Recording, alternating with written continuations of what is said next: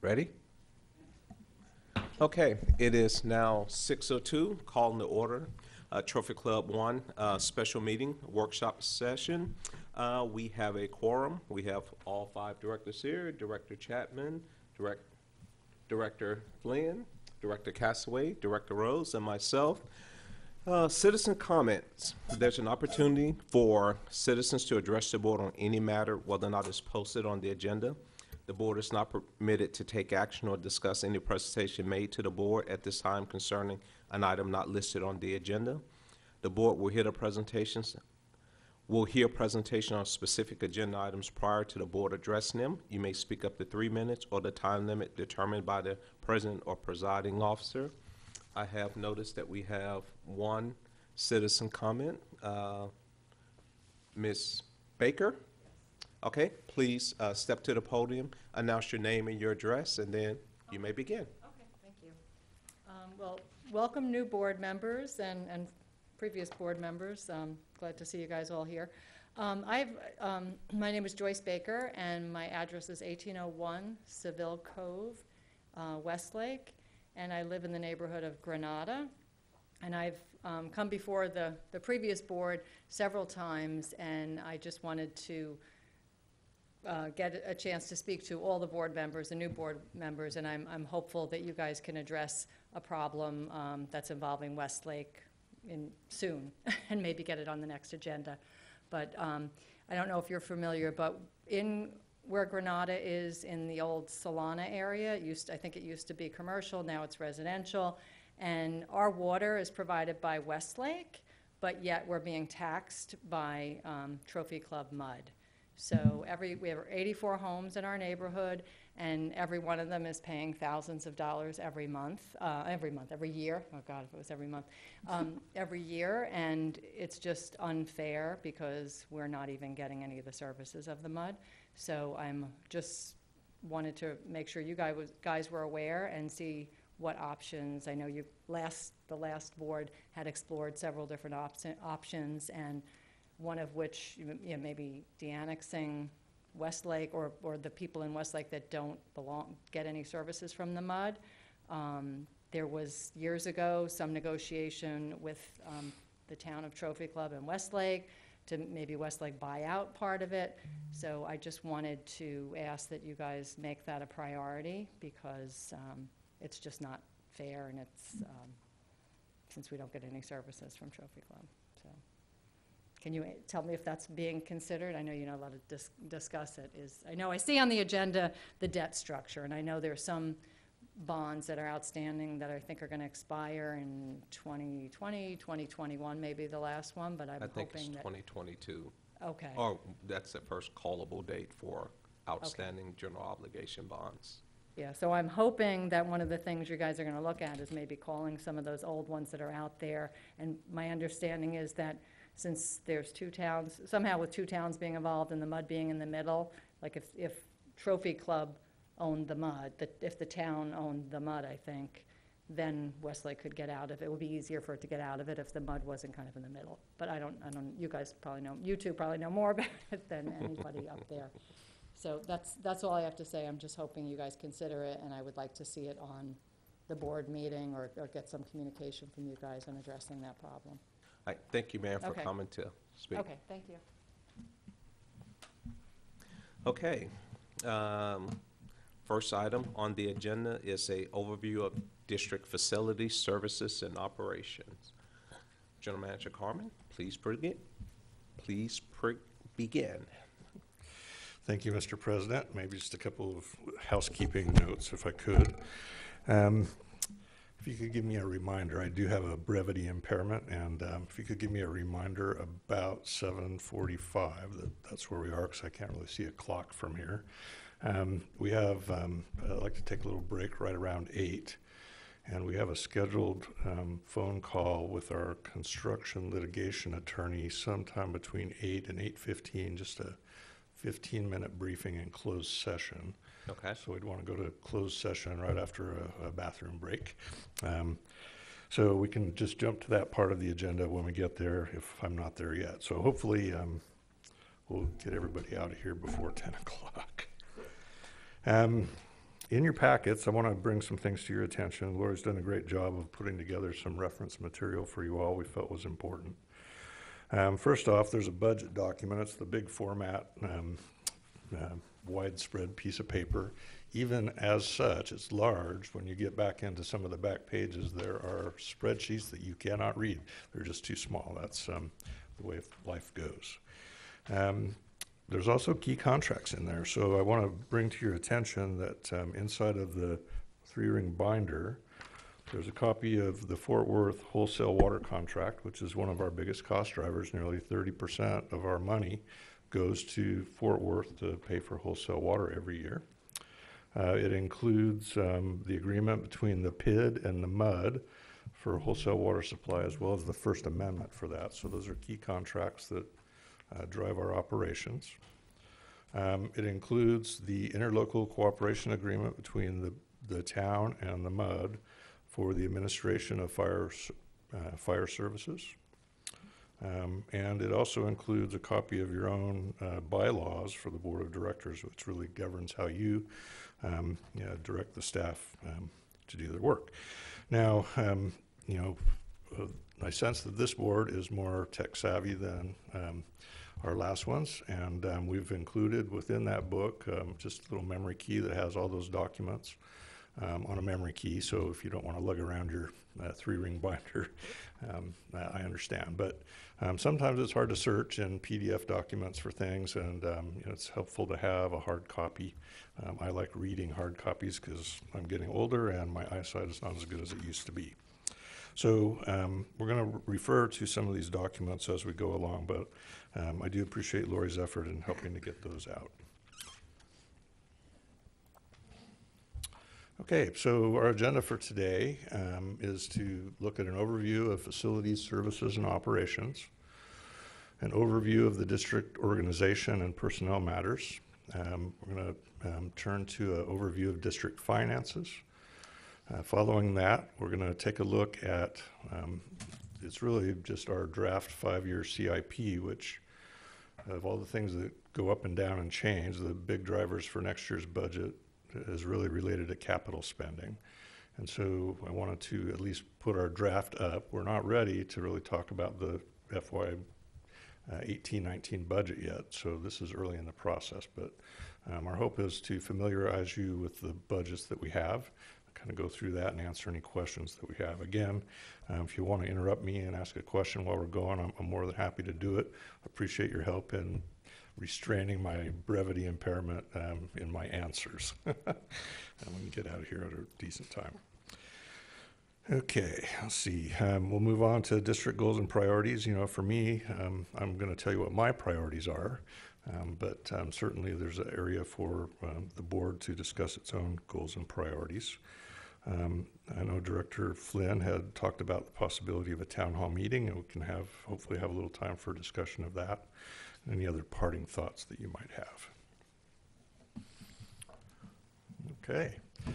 For a system overview, I just want to take some time. It could go a while, but to talk about a basic system overview, starting with what are our water sources? How do we get them?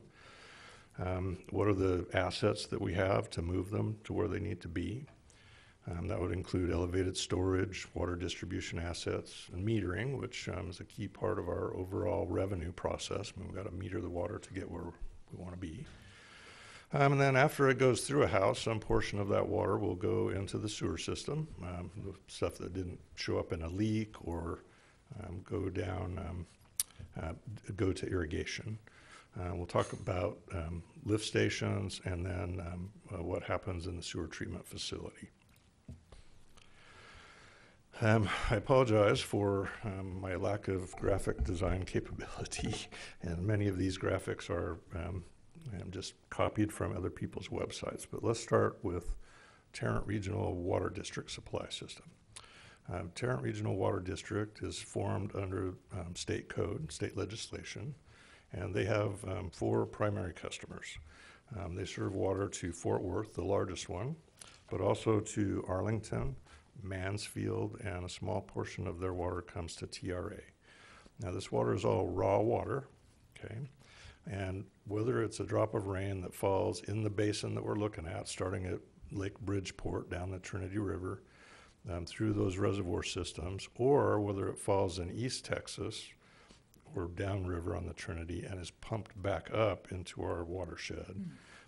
Every drop of water they bill Fort Worth for, at least the ones that they sell to Fort Worth, and Fort Worth pass those costs along to us. That's kind of the pass-through piece.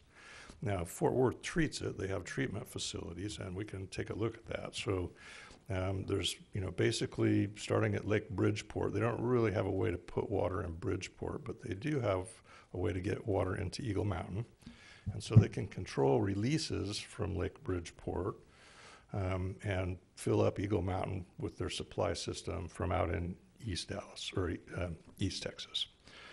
Now, that consumes a tremendous amount of electrical power when you think about what it takes to pump that water all the way over here. And when I first came to Texas in 2015, y'all had been in a drought of significant consequence. And of course, like I've done in other states in the country, I was a cold, wet blanket on the revenue stream of the district because in a drought, we put restrictions in place. And so I showed up, and 2015 was the wettest year on record. That's just the way it worked. Starting in April, it was the wettest year on record. And the next year was a top 10 wet year. There's a lot of water that fell.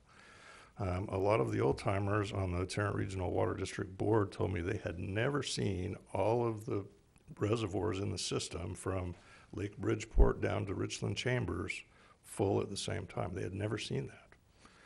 Well, that year, the budgeted money to pump all that water from East Texas wasn't spent, and the end of the year true up. So the agreement between Tarrant Regional Water District and Fort Worth and the other 4 big customers is, we're going to estimate how much water you're going to use. We're going to estimate how much money it's going to cost us to pump that up there.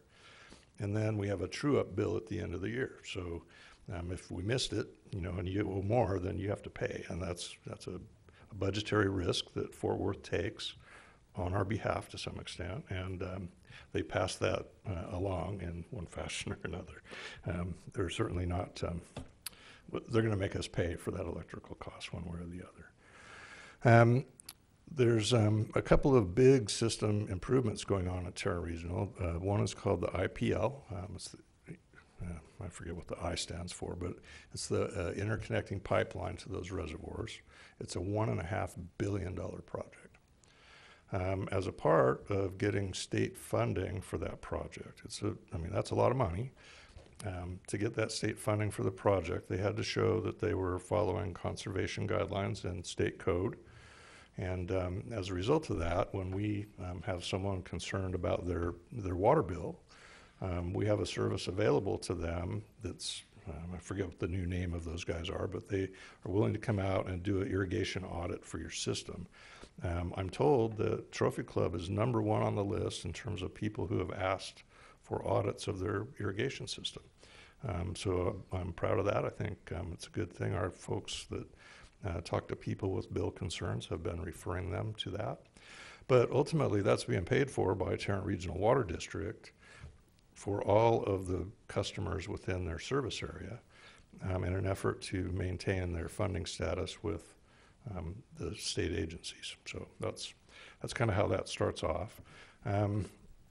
So, Fort Worth has 30 wholesale water customers and, of course, 850,000 citizens of their own. So their system is very large. I'd put it top 12 in the country, a very large system, and we are a small piece of that overall.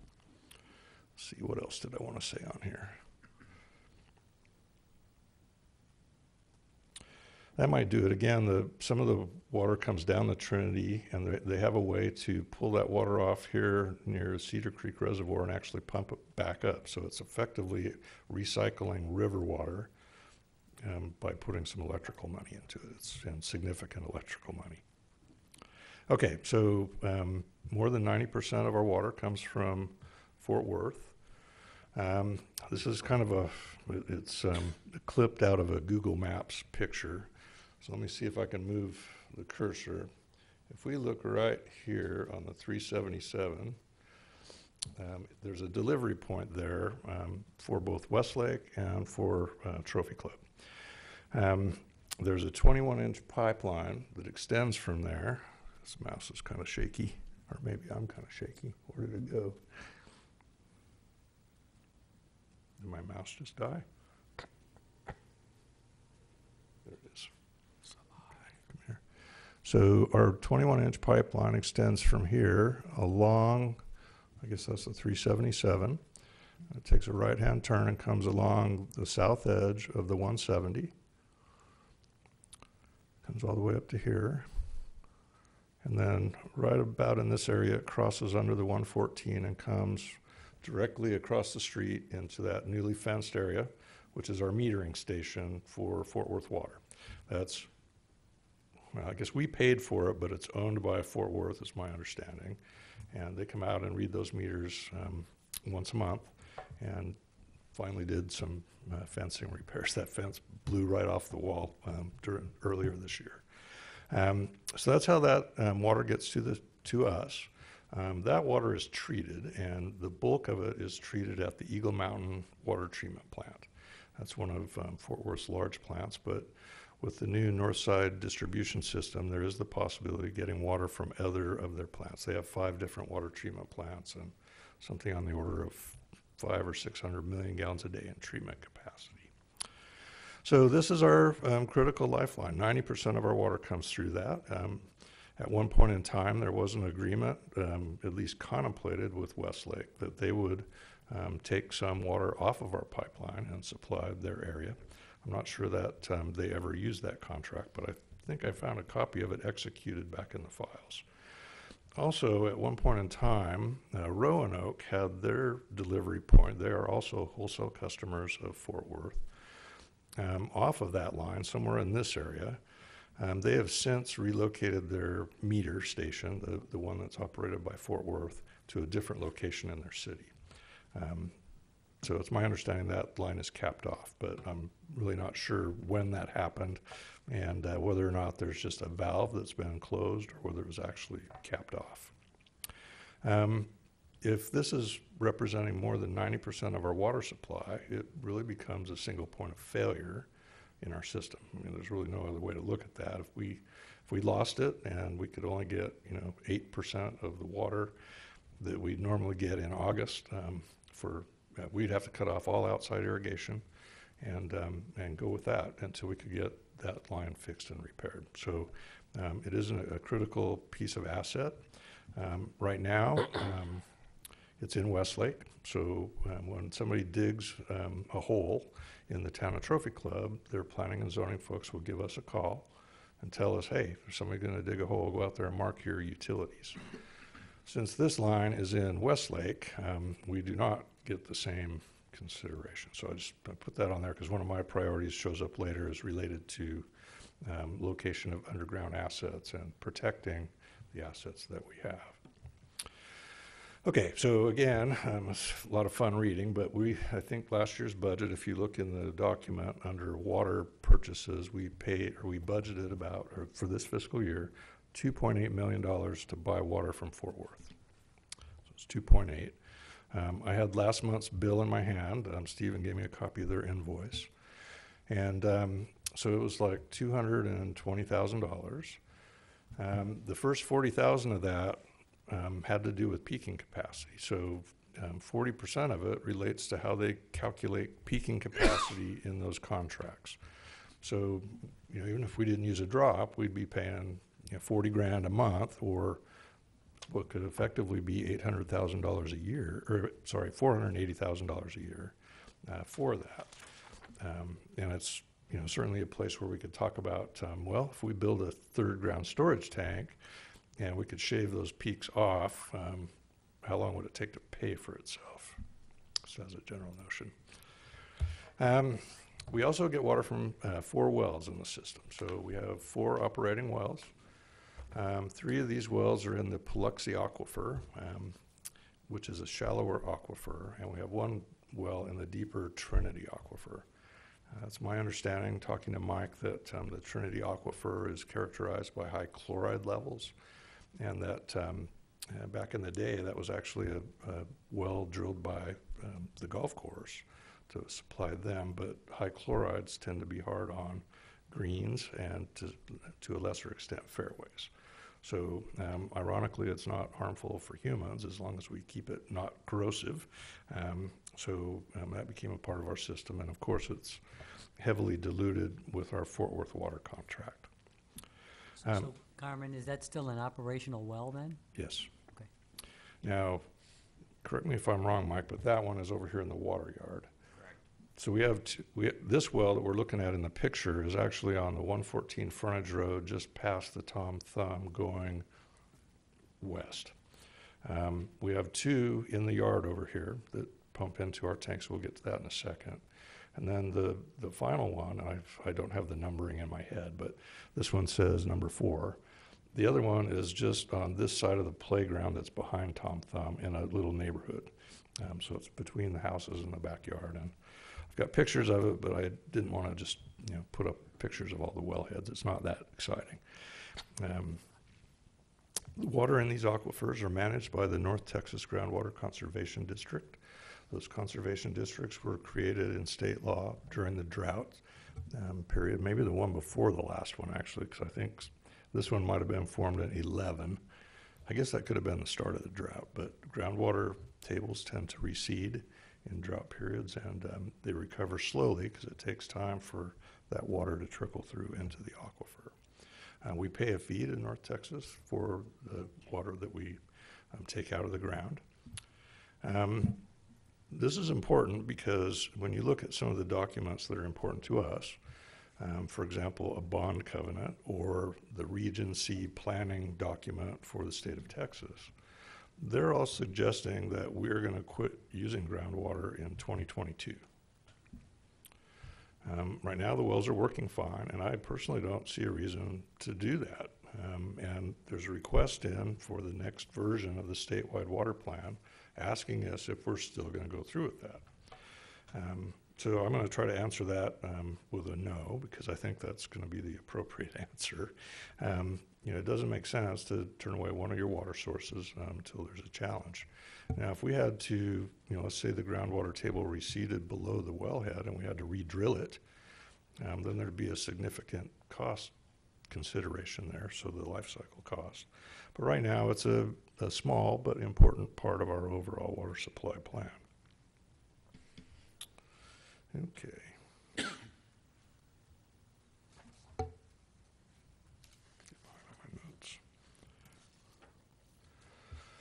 Okay, so this is a bad old picture. Google hasn't updated this overhead for a while. Mike has got the yard cleaned up really well, so all of this junk that was stored over here is gone. And of course, the town is in a brand new town hall, and the parking lot looks a lot emptier these days when you come in. But basically, the groundwater all comes to this site. We call it the water plant, but it's effectively groundwater storage and pumping with a little bit of chemical addition. Okay, so the groundwater has to have some chlorine and ammonia added to it to make chloramines. That happens here right behind the tank. You can't see it. But all the water from the wells comes into these tanks, and the water that comes through this meter station right here comes into the tanks as well. From there, the water is pumped with these light blue pumping stations to our elevated storage tanks. Before we get off of this, later on when we talk about next year's budget priorities, I just draw your attention to the beautiful look of this fence in the backyard and the kind of ugly look here. I know it's a satellite image, but we think that we need to replace that fence. There's holes in it. It's got issues. Mike has put together, the city just came in, Fort Worth came and replaced this fence. You can kind of see it out the window, although they haven't stained it yet.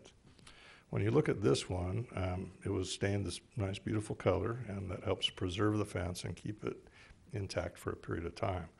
When I was driving out the other day, I looked back into this lady over here's yard, and you can see sprinkler patterns on the fence. So they periodically need to be stained as a part of overall maintenance.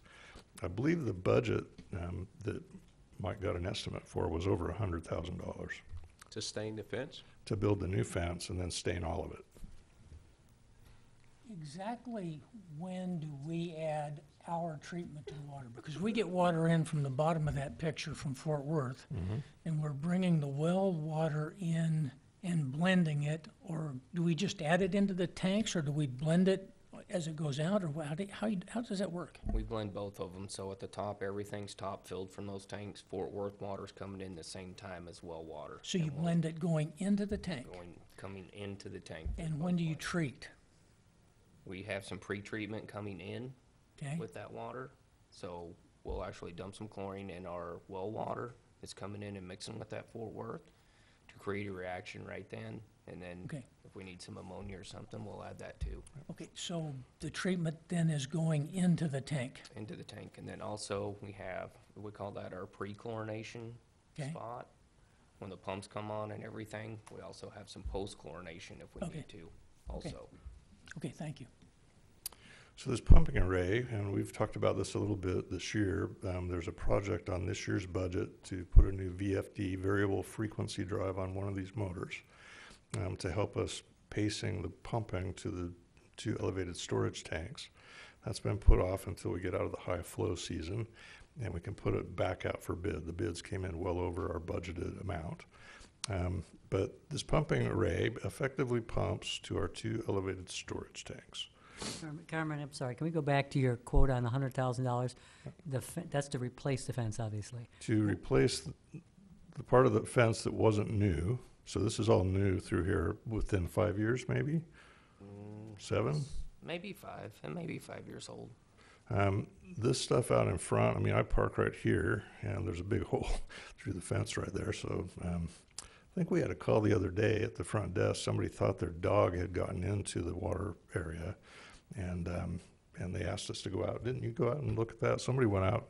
I don't know if we found it or not, but they were concerned that their dog had made it in there. Yeah. So just with your arrow, show me where that would start and end that comes to 100,000. Well, Michael will have to help me with that, but it would start over here right at this corner, because this newer fence comes around right to Municipal Drive. But all of this is older fence.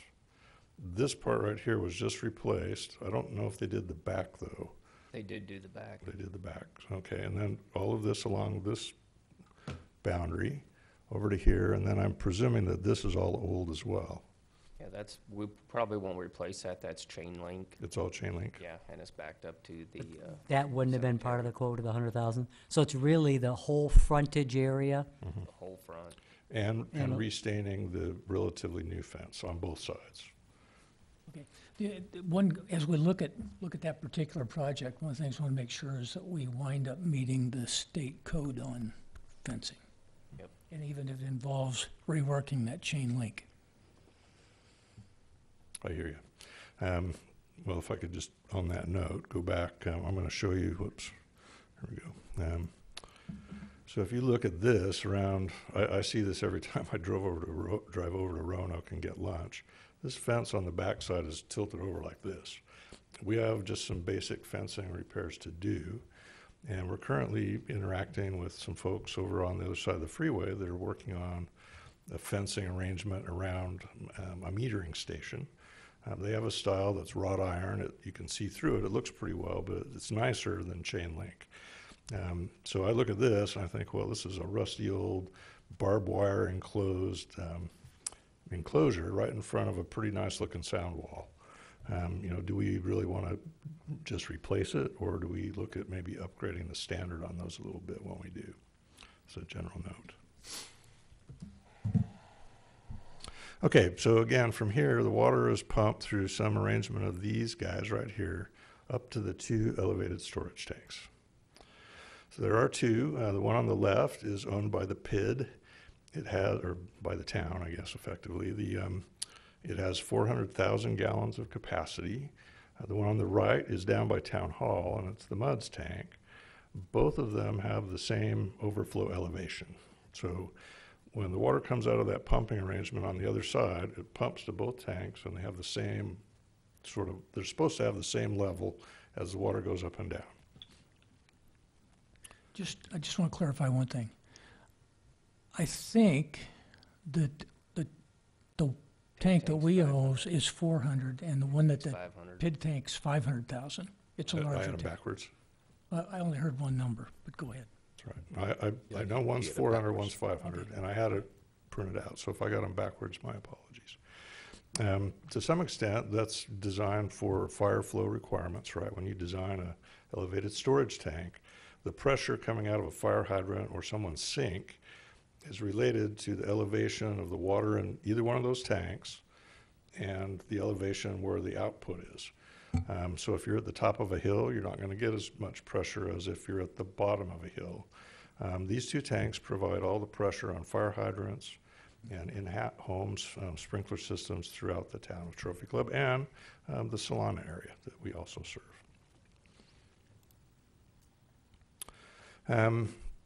Let me actually go back to that for a second. There's a couple more items.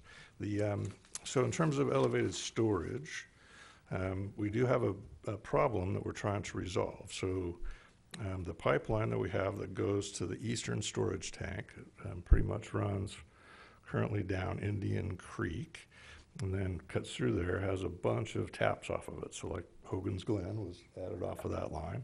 It's a 10-inch connection off of there. That came along long after the original pipeline was put in, as I understand it, that 10-inch connection. And hydraulically, it works during most of the time. But when we get into the high parts of the summer, now that we're almost built out,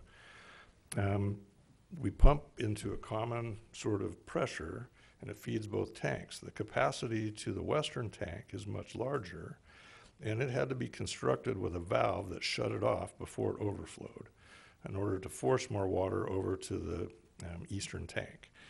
We have a project under design right now, and we'll get an update on that next Monday to build a 16-inch interconnecting pipeline between our pumping arrangement down through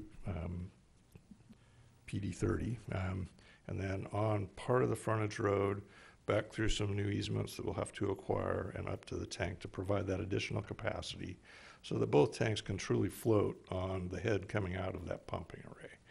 That's important that, you know, it distributes equally and would save a lot of effort on that side. Okay. Someone asked me, well, do they even know how metering works? So, you know, we have meters in the system. There's something on the order of 4,500 connections.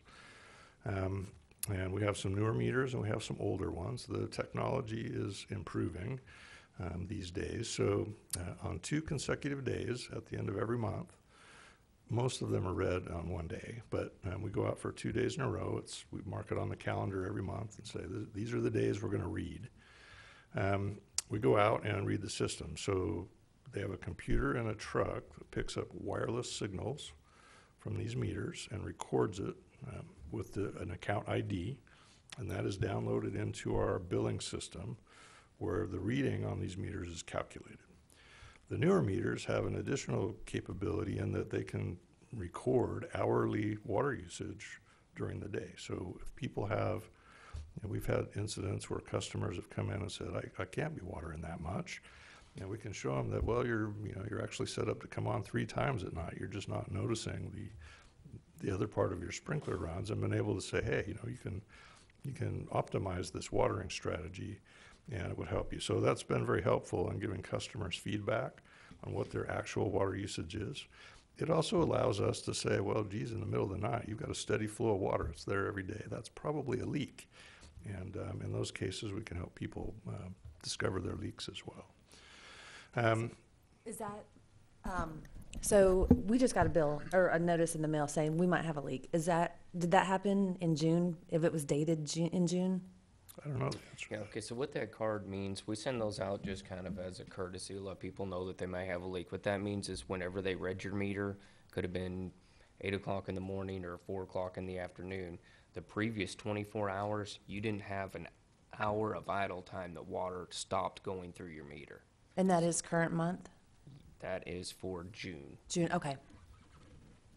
So it's Okay, thank you. it's a routine in the software that says, hey, if you didn't have a single hour with no water coming through, was the bill a lot bigger than you expected? We haven't gotten the bill yet. We just got the notification. Interesting. So we go out and read them. I guess most of them are read in the one day, and if we have any errors or things, we send people out to read that meter. There are people that ask the question, you know, like the gas company, the electric company will sometimes send you an estimated bill based on past usage. We don't do that. We read every meter every month, and so there are no estimated bills, and I think that's an important point. Yeah, so therefore, there's never any catch-up bills, because oftentimes that's a question we will get is, oh, they must have estimated, and now this bill, they're doing a catch-up, so. Sure. Okay. So after it goes through the meter, in the wintertime, most of it comes into the house. Unless somebody's filling a pool or doing what have you, most of it goes into the house. And typically, when water comes into a house, it goes into showers and dishwashers and toilets, and about 75–80% of it comes back out into the sewer system. So we're going to shift gears and talk about sewers. Most people don't really like to think about sewers, but they're really important to our way of life. That's important. So this little schematic I just clipped off the internet, and it kind of shows the the two systems that are effectively storm systems. We have separate stormwater and sanitary sewer systems here. So stormwater is designed to take rainfall, get it off the streets, get it out to the creek. That system is managed by the town, so we don't personally get involved in that. But we certainly interact with it. There are places, it's a gravity flow system. There are places where, you know, we may have conflicts with that and we have to go around it. But generally speaking, that's something that the town is managing. So let's take a look at this here. I lost my mouse again. So this was actually designed to show what some of the problems can happen, that can happen in your systems. Typically out near the road, you would have a clean out, and that's where there's the demarcation zone between what's private plumbing and what's owned by the MUD.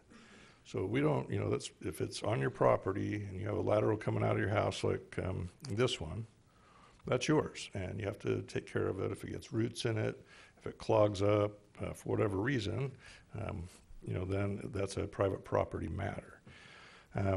Typically, we try to help our customers, and we'll come out and try to TV this line for you if we can. You know, one of the other things we have in our budget that I'll show you later is a new TV truck.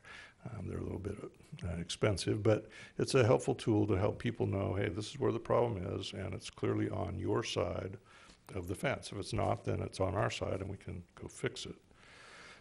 So the sewer would come out of the house, come into the sewer main. Sewers typically flow by gravity. So the old engineering axiom is that water flows downhill by gravity and uphill to money. That's just it. So, you know, if you want to push it uphill, it's going to cost some money. Another piece of that, though, is that sewers typically do not flow pressurized. Right? So it's not a pressure pipe like it is on the water side, where we have to maintain 20 psi on the water side, 20 pounds per square inch, or it's a violation of TCEQ rules. And those elevated storage tanks help us maintain that pressure. But it's a critical thing, and we have to report it and take bacteria tests if we believe that our pressure drops below 20 psi on the pressurized side. Now, there is one place where that's not true. We do have some pressurized area of the sewer system, and those are near our lift stations. I'll talk about that in a minute, but there was a fairly recent example of that. So right by the new restaurant that's going in down here, just off of Trophywood Drive, a contractor was digging in there and he hit our force main.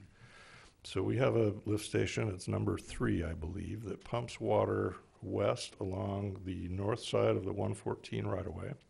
It's a 10-inch main, and it goes up to the top of the hill, dumps into a manhole, and then it flows by gravity to the wastewater plant. When that contractor hit the pipe, everything that was above it on the pressurized side had to flow back out through the hole. Some of that went in a storm drain and affected the town's challenges around managing their own stormwater permit. But, you know, that was a case where, you know, the contractor did not even ask for a dig permit. He just started digging. But that pipe, under normal circumstances, is pressurized to get it up the hill. So those are called force mains, and we'll talk a little bit more about lift stations in a minute. When I first got here, I asked the question, well, so how many manholes are in Trophy Club? We didn't know. We probably still don't know exactly. But the team at the wastewater plant actually pulled out the map book and counted them.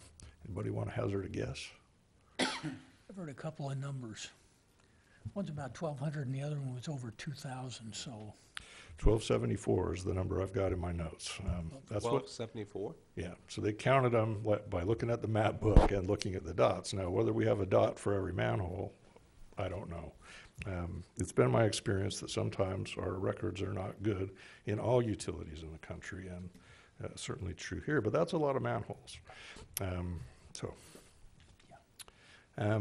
Certainly other things can happen here. The laterals, we have fairly constant efforts by insurance companies to insure these laterals coming out of houses, because it's pretty expensive. If you have to replace your lateral, it could be a couple $1,000, and they're constantly calling the MUD saying, hey, we have this great program. One of them's sponsored by one of the municipal leagues, I believe, saying you can just add this $5 a month on the bill and we'll insure their sewer laterals, which means they'll send someone out to fix them.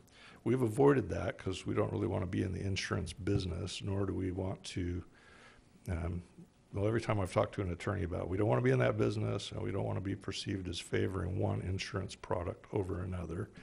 And we don't want to be perceived as selling it, because if you're doing that and you're sending out promotional literature, that's just not a good place for a public entity like ourselves to be. Okay, so let's,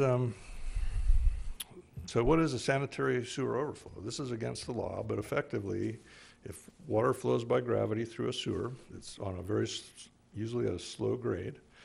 Most of the time, it's less than half full. There's solids in there that come through toilets, and a variety of, you grind up a bunch of carrots and stuff in your garbage disposal. There's solids in there that could get stuck in the lateral, and so they usually have a slope on them. It's not a big slope, but a downward slope. And the water in the pipe helps push down any solids and take them out to the wastewater plant. Now, if there's a clog, what happens? Well, the pipe fills up and it backs up, and it typically comes out the upstream manhole. So when we get a call for an SSO, we have to report it to the state. There's some different levels of reporting that you have to do depending on the size. We heard a recent report in Dallas where a directional drilling contractor had drilled through the side of a very large main, and they spilled millions of gallons of sewage as a result of that. That's a utility conflict, and directional drillers are a little bit scary in that regard. I've run into that problem before, but this is what they look like.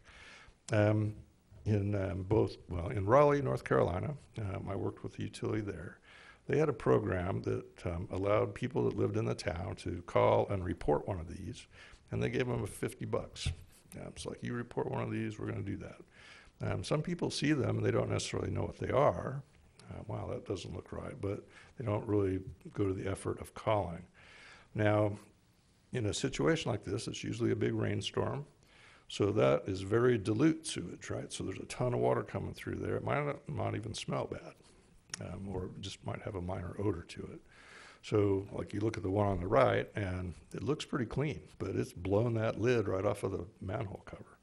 So the bottom line is that when the sewer functions as designed, it's against the law. And we have to, I guess, take our penalty strokes, that's what they call it. Okay. Oh, one more thing about that.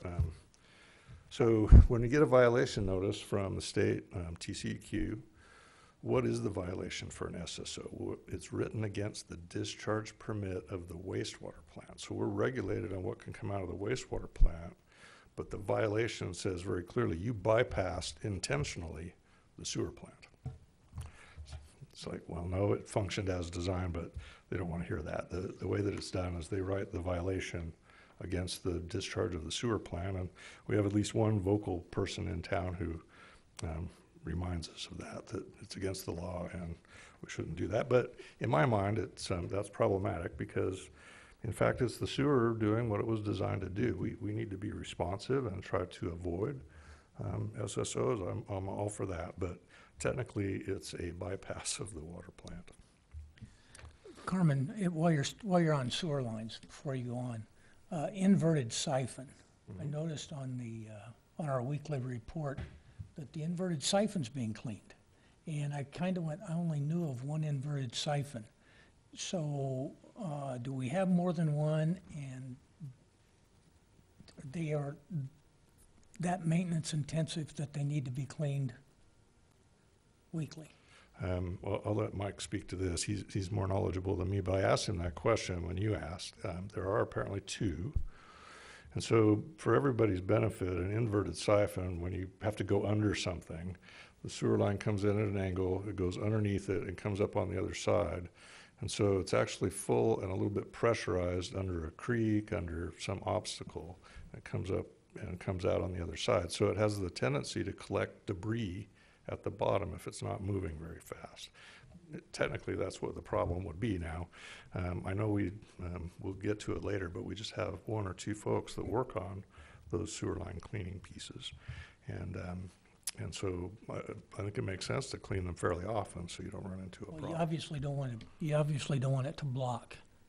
How labor intensive is, I mean, do we go out and spend 40 minutes doing it, or is it like a 3-hour job? I would say probably in between that. I would say probably about somewhere around an hour and a half. Wow. Because usually when there's an inverted siphon, there's not just one pipe. You'll have 2 or 3 different ones, so it depends on the flow. Because you always want to keep flow going through there. You don't want it to stop, lose suction to do that. But we have one right here across from Tom Thumb. I don't know. Yeah, if I remember anybody's- that one. Yeah, we used to have an aerial sewer crossing where we put in an inverted siphon, went under that creek. The other one was when the PID came online. It is right at the end of Trophy Club Drive where it dead ends and the golf course back there. We actually have an alarm system on that one. Okay, so are there like 3, we say an inverted siphon, that's singular, but there are actually probably 3 lines in each one of these where it goes down and then manifolds out, manifolds back together then? Yes. Okay. We're in the manholes. And I think the one over here across from Tom Thumb, I think it's got 2, but it may have 3. Okay, thank you. Well, I put this picture in. I got to spend a year in Chicago working on water line replacements. And this is a picture of the intersection at Madison and Clark in downtown Chicago. I lived on Madison, but out in the West Loop, and I spent a lot of time walking there because it cost $40 to park a car downtown. And I was amazed at how many manholes you'd see in an intersection. So I went through and counted, and if you look at this one, you got a couple over here. I think there's one right over on there on the bigger picture. I counted 13, and then right out in the middle, there's this one that looks like a water valve cover. There's literally 13 manholes in this one intersection. So think about that. What's down there? People see them all the time, and then we generally don't say, well, geez, what would Stephen King think is down there? But nonetheless, do you all know what's down there? So I wanted to help with that. Now, Chicago's a special deal. They have pipe in the ground. They bury it 5 feet down because it gets so cold. And they have oil lines, like the old fuel oil lines. They have every electrical and fiber optic company in the country is there, and it's buried infrastructure. They've certainly got, in some cases in this area in particular, combined sewers. So the stormwater and the sanitary or the sewer go together, and that creates a big problem for them. There's actually buried rail lines in these streets. So when you go to replace a water line, there are a lot of utility conflicts just to dig in and get to where you're going. There's all kinds of other things that happen, but and then there's actually evidence of the fire from like 1890s or something like that burned down half of Chicago. They still have some active water mains that were there when, not many, but were there when Abraham Lincoln was giving stump speeches. So they're behind on their pipeline replacements. Okay, so here's a couple of pictures of manholes. What are they? Well, there's nothing super special about them. The one on the left is kind of a standard precast. You can go buy it. And typically you'll have one line coming in and one line coming out. And if there's a clog, we go to the, upstream manhole, try to push something through it, or the downstream manhole. And then cleaning-wise, you open the manhole, you run the jet rodder up it, and clean out the pipeline. You can often have multiple pipes coming into a manhole. It can be an intersection. and they can come in at different levels at times. So they're designed like that. The one on the right is a brick manhole. Up until the 50s, they were mostly built out of brick. They would just go stack them up and build them out of brick. Now, I think if I remember correctly, we had at least one brick manhole in the system. It was the one right behind the plant, and they went in and sealed the inside, if that's right. There may be a lot of them. I don't know. I don't know the answer to that. I will say this, manholes are places where air comes up and there's vents typically in the lids. Sewer gases, when they're agitated, can release hydrogen sulfide gas, which combined with water creates sulfuric acid. So in terms of deterioration of concrete or mortar between bricks or even just rusting of the manhole lid, these are areas that do not last as long as the lines themselves, I guess. So they're more susceptible to that. There's actually, when we talk about asset management, there's a program, I want to say it's called NASCO, where they train people to give ratings on the conditions of these assets so they can be fairly consistent about it, and the asset can be replaced before it fails. So what's in a lift station? So we had a challenge at lift station number 1 here back in March. We talk about them a lot of times, but most people don't really know what's in there either. So effectively, most of them are deep manholes where, if you look at the little graphic on the right, the sewer flows by gravity into the chamber and the water level comes up. There's a submersible pump in there, it has a grinder on it, so it grinds up any solids that would be hard to pump. And then it pushes it up a force main on the output side. So that's a lift station always has a pressurized side and a gravity side coming into it. Now these lift stations are critical to avoiding violating the law for TCEQ. In the case of this one, we had some blown fuses, and it led to basically the electrical panels were old, and we had some other challenges there too. The wire from the electrical company was underground. This pole right here was bent about 10-15 degrees on angle, and the cable was connected to it. So the theory was that it went like this every time the wind blew, and the ground would get saturated, so it had room to move. And eventually the insulation on that blew. Mr. Chapman, I know that you asked a question about it. It was a good question, and I still haven't heard back from the folks that looked at that, but I think it was it was a wear thing that it just kind of came off like that. Now the shear might have happened in part when they were digging it up to take a look at it, but nonetheless, that's been repaired. We approved the final part of the financing on that just recently. We have 10 of these lift stations. Each one of them has 2 pumps in it, so we have one that runs primarily, but there's a backup pump. And they range in size. I want to say the diagram I saw was from 3 horsepower pumps up to 40 horsepower pumps. So the size of electricity coming into the lift station is kind of dictated by the size of that pump. Truly, we've kind of neglected some of these lift stations. We're going to see some rebuilds on those pumps over the years. And I think we need to develop a good strategy for having the right spares on the shelf. We had one that went for months with just one while we were trying to decide, do we rebuild it or replace it? And that doesn't make sense to me. You really ought to have some spares on the shelf that can handle those things. This one's up and running good now, so I'm happy about that.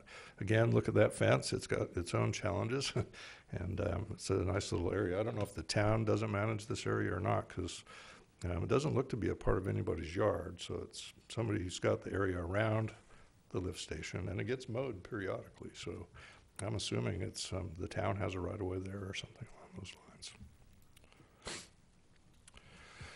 Well, all roads lead to the wastewater plant on the sewer system for sure, and I pulled this aerial that I thought would be useful for a couple of purposes. So, see, Mr. Chapman, you're the only one I've not had out to the plant. So let me just say that the water flowing by gravity into the plant is right here, comes into this chamber. There are bar screens there, so they take out anything, say, above 1/8 of an inch in cross-section. I had my first job in a pre-treatment and pump station in Salt Lake City. We called those bar screens the salad bar, which is kind of a gross internal reference, but it was, that's what comes out there. There can be all kinds of things that show up, and a lot of times it's food waste and those types of things. So we take out the big stuff right there. Right after it, there's another set of pumps, and they pump up into this new structure that's just been constructed here. From there, we have a finer screen that takes it down to, I want to say it's a 1/16 of an inch screen, so it's a rotary screening device. Takes out more solids, so it's a continual process of solids removal through the plant. From there, it flows into this new splitting structure, which allows the water to go to one of the 5 basins in this membrane bioreactor plant. Now, I'd like to just use the terminology that what we run here is a bug farm. It's a, basically when there's food and it's left outside, whether it's, you pour a Coke down the drain, it's got some sugar in it, bacteria will eat that and they'll turn it into body mass, and we can settle that body mass out. Now, in the old days, we had a conventional plant. It's gone now, but there were 2 circular clarifiers right here, so you basically try to convert all the dissolved material in the waste stream into bacteria, basically, and then let them settle out. We would call that sludge, or the more politically correct term is biosolids. But that's what it is. It's a good fertilizer amendment. A lot of people use it. We send ours directly to the landfill. Probably don't produce enough of it to make it economical to try to reutilize it. But that's basically what happens. So from this splitter structure, it comes into our new basins.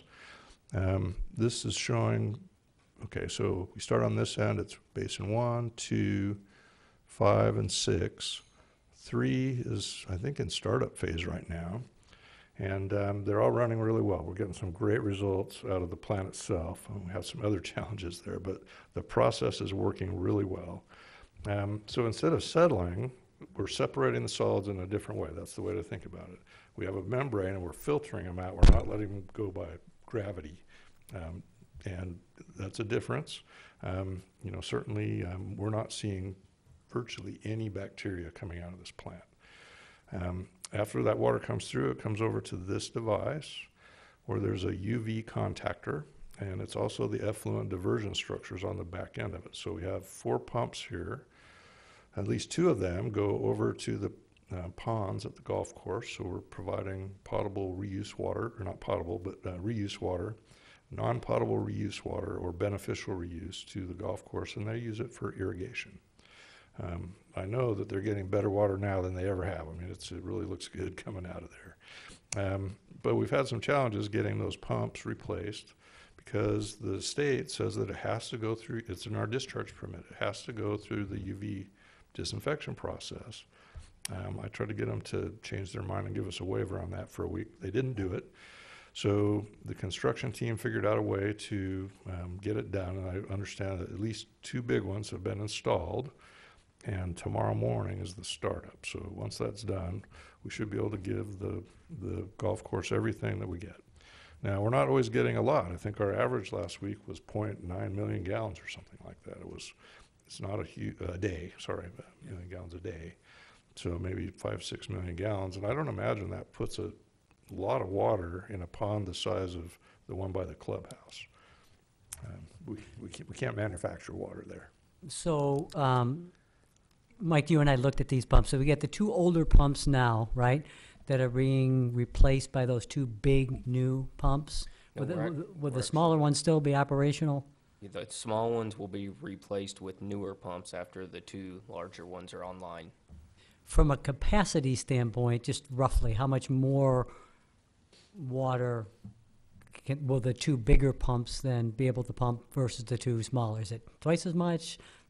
30% more? I'm just trying to. Yeah, I would say they're probably going to end up getting about 300,000 gallons more a day. So I looked at the week in question because we had some questions come in from our friends at the golf course, and 66% of the water that came out of the wastewater plant went to the golf course. So we only lost about 34% of it. And if you look at the weir, I mean, the water flows over the weir and goes down to the creek here on the back side, or we pump it out to the golf course. So there's just this little creek that comes out here. Right. And in the wintertime, when there's no irrigation going on the golf course, all of the discharge goes out to that creek and on down to Lake Grapevine. You know, the two smaller pumps allow us, when they don't need a lot of water, to use smaller pumps to pump the water over to the golf course ponds. And, you know, I know they've got behind just because we've had this challenge going on over here, but it's actually been pretty dry as well. So, you know, there was maybe, I think I figured 6.5 million, 6.8 million gallons that went through the plant in that week, and they got 66% of that, which means that, you know, 4 or 5 million gallons, something like that. So 66% went to the golf course, the other third went Just to went down Lake the creek. Grapevine. Right. If we had those bigger pumps, how would that change the 66, 36, you know, But 34? it would go to 100. We could pump Okay. 100% of it. So, and by tomorrow, we should be able to do that. But when we say we take in 0.9 MGD, that's inflow when you're taking solids out of that. So we can't give back 100%. It's pretty close. I mean, the total amount of solids that come out. Really? is- Yeah. Okay. I bet you're talking less than 3% of the total flow. Really? I would have thought it would have been something way higher than that. Getting smart, thank you. So one last question, Mike. Are they both pumps going to be operational tomorrow? Is that the hope, or just one? They should both be, but they're a much larger pumps. I mean, we would definitely not need to run them both at the same time. One of those pumps should be able to pump all of the flow to the golf course. Perfect. Thank you. I thought this was instructive for a couple of other reasons. So we now have effectively, there's no settling separation. So when we have to take some solids out of the process, the colonies, we call it mixed liquor suspended solids, MLSS. It's a great sound. They just pump a little bit of that water up in here to the sludge beds. They aerate it some more, or to the sludge basins. And then it comes over into this building where we have a press and we squeeze the water out of it, because, if you don't squeeze the water out of it and you send it to the landfill, you're just shipping a bunch of water, and that's expensive. We've had some challenges with the operation of that belt press, but I think it's doing better now. And, this area is just kind of a covered area where we can set stuff out to dry. Right now it's being used for parking. And before that, we had all the membrane racks that were in construction underneath this overhead roof. There's an area right in here, which is, as I understand it, mud property. Right now it's basically a boneyard for all the stuff that's been demolished in the old water plant process. But I clipped the picture in this way because you could see a couple things. This is the maintenance barn that we've talked about. So the gate to the wastewater plant is right here, and this structure is what we call the maintenance barn, and it's occupied by Parks and Rec, I believe, entirely. They do maintenance work out of there. You can see some of their soils and other mulches stacked over here, and the town pays us a lease on this. So I don't really want to get into that kind of stuff, but we were talking about it the other day, and I didn't know if people understood that. I estimated from Google Earth that there's about 0.8 acres of land under this building. It's for what it's worth. And you can also see this side of some sand traps off of a hole over here on the golf course. I don't know what hole that is. Maybe one of you gentlemen know. And we do own the property to the right. out Yeah, there, that I tree don't line. actually know where those lots are. The ones I know they're over in the tree line, but I honestly don't know. Head north. It's north, so it's over here. Yeah. It's north of the plant structure, goes up to the core property. Okay. Yeah, I've never seen the plats for that, but thank you. Okay, so that's kind of it on just kind of a general overview of the system, how water comes in, how water goes out. Just to give you a time check, it's 7:05. Thank you, sir. In terms of services that we offer, effectively we help fund fire service. I didn't put that on here because that's something that the fire chief will come and talk to you all about on Monday the 16th. So I kind of neglected that here. It's your fourth bullet. Did I have it? I guess I put it in, sorry. Potable water service we provide to our customers. either directly to MUD customers or indirectly to our PID customers.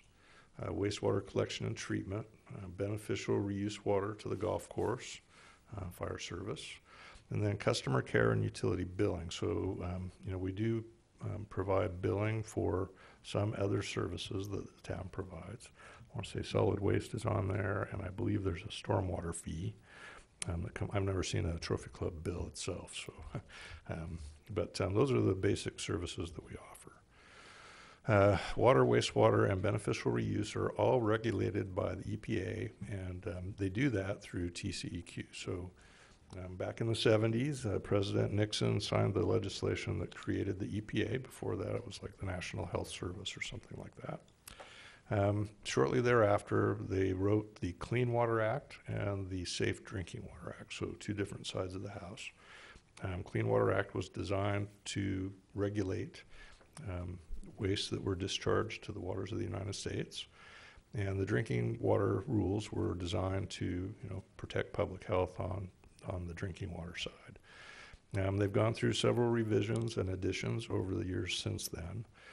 But effectively, it's federal legislation, and a state like Texas can become a primacy state, meaning they can enforce those rules on behalf of EPA by, putting in place an administration program, including a punitive program to fine people for not doing it right, as long as it matches EPA's expectation. There are sometimes conflicts between the states and EPA and Washington in terms of, is this program good enough to match up with what you thought the law said? That's pretty common. The fire service is governed by an agreement with the town of Trophy Club, and that's in your packet and on your memory sticks. I just read it the first time here in the last month, so I'm learning, but I think that's a pretty good agreement. And like I said, Wade will be here to talk to our board. I think he's first on the agenda next Monday, the draft agenda, to talk about his vision for the operation of the fire department, and then at least a short overview of the budget that he's proposing. I wanted to get that in place because there's budgetary impacts to his vision for the upgrade of the service. And I felt like it was important for our board to get to see that before we end up on the 24th.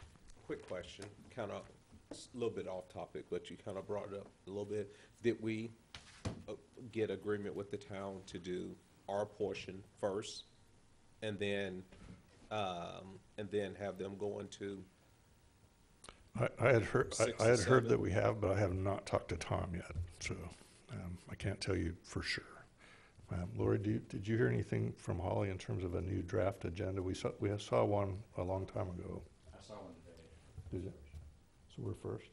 Okay, so Excellent. sweet. Okay. Operations. I just wanted to put this in. We're effectively operating a water and sewer system on an 8 to 5 schedule. So typically we're not staffed after hours or on weekends. We always have a water operator on call at night and on weekends, and a wastewater operator on call. But we are dependent on our IT systems to get those alarms, and we've had some challenges with that recently. I'm excited to say that we're talking with the town right now about piggybacking on a point-to-point wireless project that they were doing. That actually is, we could co-locate some additional, say, resilient communication features. And we may end up bringing back to you a request to divert money that we had in the capital budget for one item to participate in that project here towards the end of the year. So I'm excited about that. But, it's an important thing because if we have an overflow at one of the tanks, last Friday night there was a lightning strike on the eastern tank. It took out the antenna. We broke it in 3 pieces, and we've got a good contractor that we work with on Mike's SCADA system over here in the water yard. They did the repairs also for lift station number 2. They came out, they happened to have a spare antenna on site, but short of that, we would have had to have an operator kind of monitoring the level and say, turn the pumps on. So that's what you try to do, we haven't increased staff for a long time. We'll talk about staff here in a minute. But, you know, if you're going to try to operate unmanned during nights and weekends, you're really going to try to do that with tools like IT tools. And we're not as robust as I would like to be on the IT side. That tank's been hit before, hasn't it? Not that long ago. Okay, thanks. Our operators for water and wastewater have to be certified at the appropriate level by TCEQ. There's a process for that. And I think as I look at it, the district has a long history of cross-training amongst their operators. So when we have a problem, it's an all hands on deck sort of an issue. Our water operators can cross over and work on the wastewater side and vice versa. That's really a good thing, and I want to continue that practice. All right, so let me switch gears for a second, talk about the organization and personnel.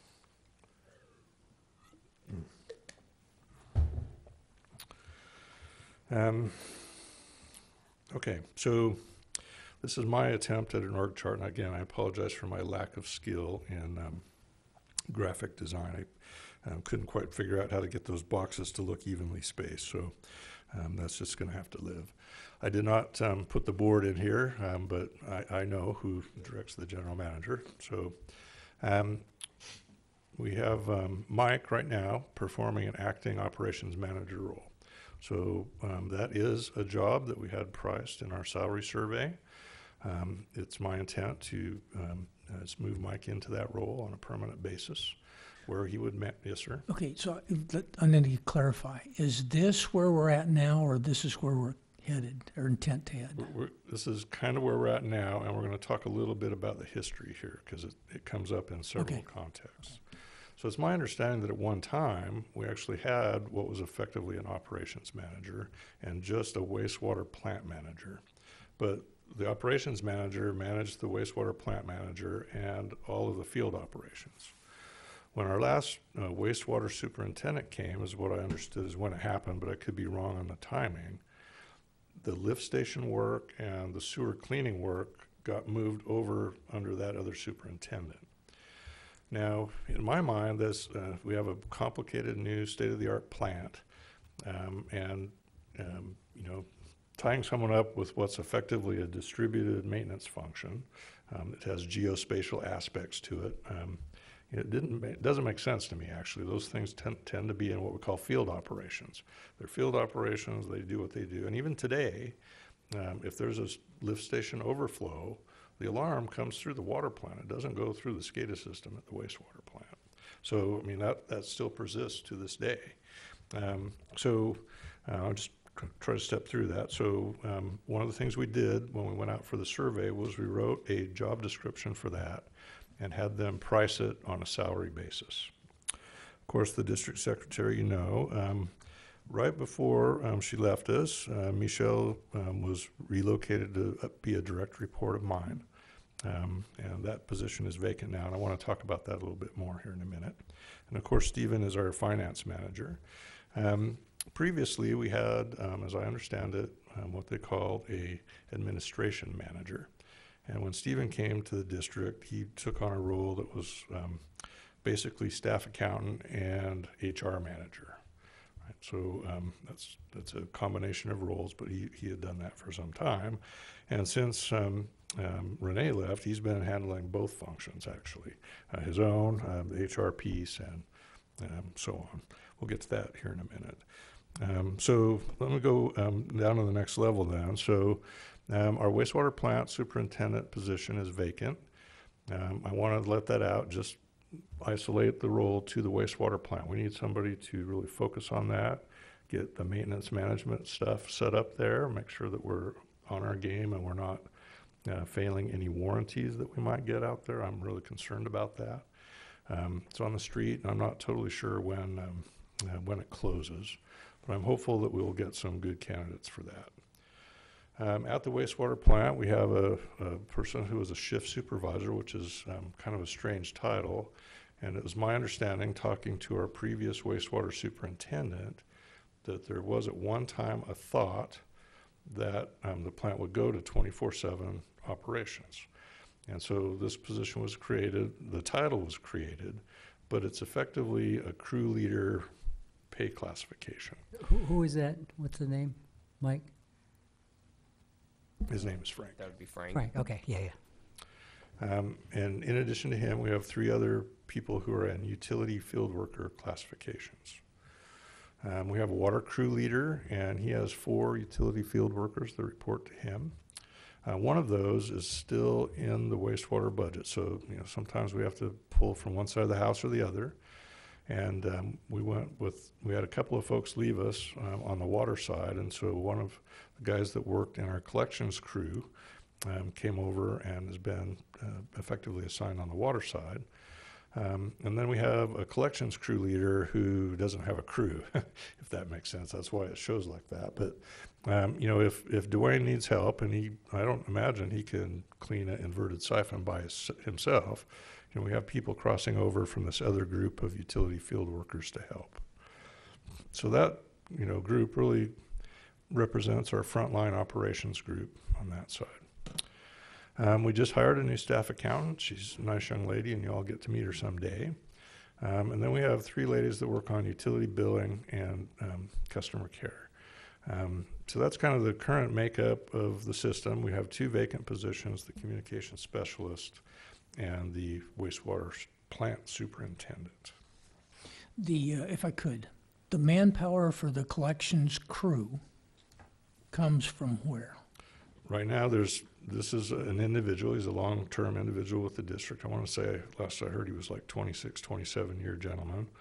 And the one person who was kind of permanently assigned to that, his budget is still on the wastewater side of the house, is working over here. So, Okay. but, we pull him back out if we need him now. Dwayne is our collection crew leader. He goes to every lift station every day and takes readings and, looks at the condition of things.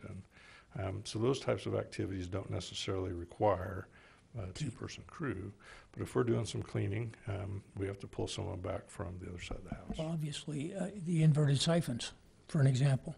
If we're getting the vac truck out and we need something to do, somebody will be pulled. A vac truck isn't a one-person job, I would not think. No, That it's would be never unsafe. a Okay. one-person job. Okay. Staff utilized the general manager's discretionary budget to fund effectively a compensation study. The classification part wasn't really part of it, but they went through and did surveys of other organizations to compare our salaries to those in similar organizations. Now, at the outset, we had 2 or 3 positions that had never had a salary range established for them. And we wanted to look at what would it cost if we reorganized a little bit, if we put in a couple of different kinds of jobs that could help us out in a different way. As we've taken on, as my understanding, we haven't really added staff even through the whole development of the PID, which is a big increase in responsibility, but we really haven't changed the head count. We've tried to do it with technology and getting more efficient. So Stephen and I worked on this. He's still playing a role on the HR side, but it's one of the challenges we have, and I'll talk about that here in a second. With thoughts that we might change the structure, we had them price some job descriptions which did not exist at the time, and that included the assistant superintendent, the human resource generalist, and the operations manager. Now, it's probably fair to say that the staff accountant position probably also didn't exist. We rewrote the job description.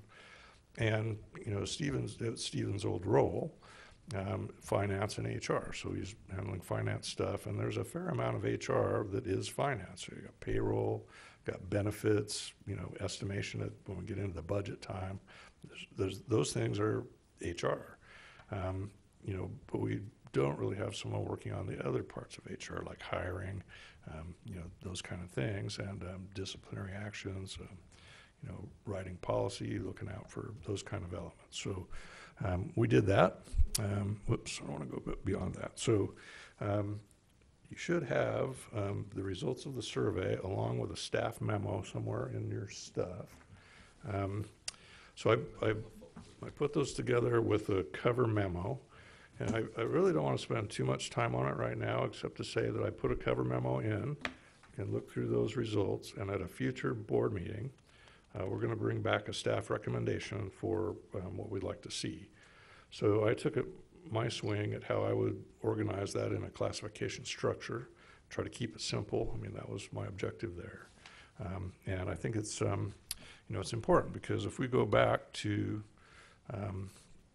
this, in my mind, it's pretty clear that we want to create that operations manager job. Mike's already been performing that role since March, and just make that permanent. We got that role priced in the market. I'm not so sure what to do with the communication specialist. So I will say this, there's a couple of outcomes that could happen. We priced an HR specialist. So we could hire, instead of a communication specialist, an HR specialist. If you only have 20 staff members in a MUD, do you want to spend 5% of your staff time on communications? When I look at the history of the communication specialist, and it's one of the challenges that I mentioned in that memo, that project was originally conceived. We had a staff person who was good at writing stuff up. They edited the website. They did a lot of event organizing, those kind of things. We went out to do the survey. We got PIOs back. This is comparable to a PIO, and it's a $100,000 a year job. And so, that's one of the questions is, you could do that communication, but is it really worth the investment? We just went through and put out the consumer confidence reports. We're required by contract to do that. It's a pretty big effort, and it's likely that very few people will actually read it, even if we make an effort. That's true nationwide. It's just a fact. Most people take stuff out of their bill that's not the bill itself and throw it in the garbage. That's what they do. And so, it's, I guess that's the punishment piece, right? If we do our job really well, nobody notices. When you said you'll bring your plan back at a future board meeting, I'm assuming that's prior to the budget. Yes, correct? sir. I was thinking I could try to get it in by the 16th, but I don't think that's going to make it. But August will be good enough. And the establishment of the ranges, we'll create a situation where we can look at where people are and try to do compensation management in the kind of the modern way. And the way that I think of it in government circles is, if you've been in your role for 3 to 5 years, you're fully competent, you should be about the midpoint. That's the market value of that role. I don't know where our people are relative to these classifications and ranges, but I do think, based on my read of the personnel policy manual, you all have to approve that. So I'm going to make a recommendation, but you all have to say, well, that's a terrible recommendation. Do it this way, or whatever you want to do with it. But we'll get that established. To what extent it has a budgetary implication, I don't know that I can really say. For example, one thing you might need to do, and I was asked to put something on here about big issues over the next 18 to 24 months. One of them is, I think you need to hire a new general manager. And so we could, for example, I started to say this and I missed it. We had an administration manager. That job was downgraded, and Stephen was hired as the finance guy and HR person. We could contemplate upping that job back to an assistant general manager job for a little while, get someone in and get them started, and let me ease out. That could happen. So there's some options with what to do with that position. I'm not saying what's the best way to go, but I'm not sure I want to fill that position as it's currently constituted. Okay. We will be back with it. Okay. Yes, sir. Just a quick question. I haven't seen it in anything here. Is all of our IT outsourced?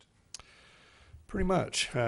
Stephen's managing the IT contract, so M3, there is a detail, by the way, in the back of your budget packet that shows all the software stuff. And I think it includes hardware on the IT side on that one detail. Page 29. On the SCADA side of the house, Mr. Chapman, we're more careful about that. We don't let just anybody come in and work on our SCADA systems. We do have some responsibility for security. And so we do hire other contractors to work on that. So Mike has been working with, I forget the name of the company. DHS Automation. They have a specialty in SCADA and automation type stuff. And we have firewalls between those networks and our own networks for day-to-day stuff. But M3 handles pretty much all of our IT work. And Mike met with them today to talk with the folks at the town about that internal network, and to see if we couldn't leverage that investment the town's making to benefit ourselves. Okay, where did I go? I'll switch and talk about finances. I have a chin time again. Okay. Stephen's here with us, and I may miss some of this, but I was just asked to give a top-line overview of district finances.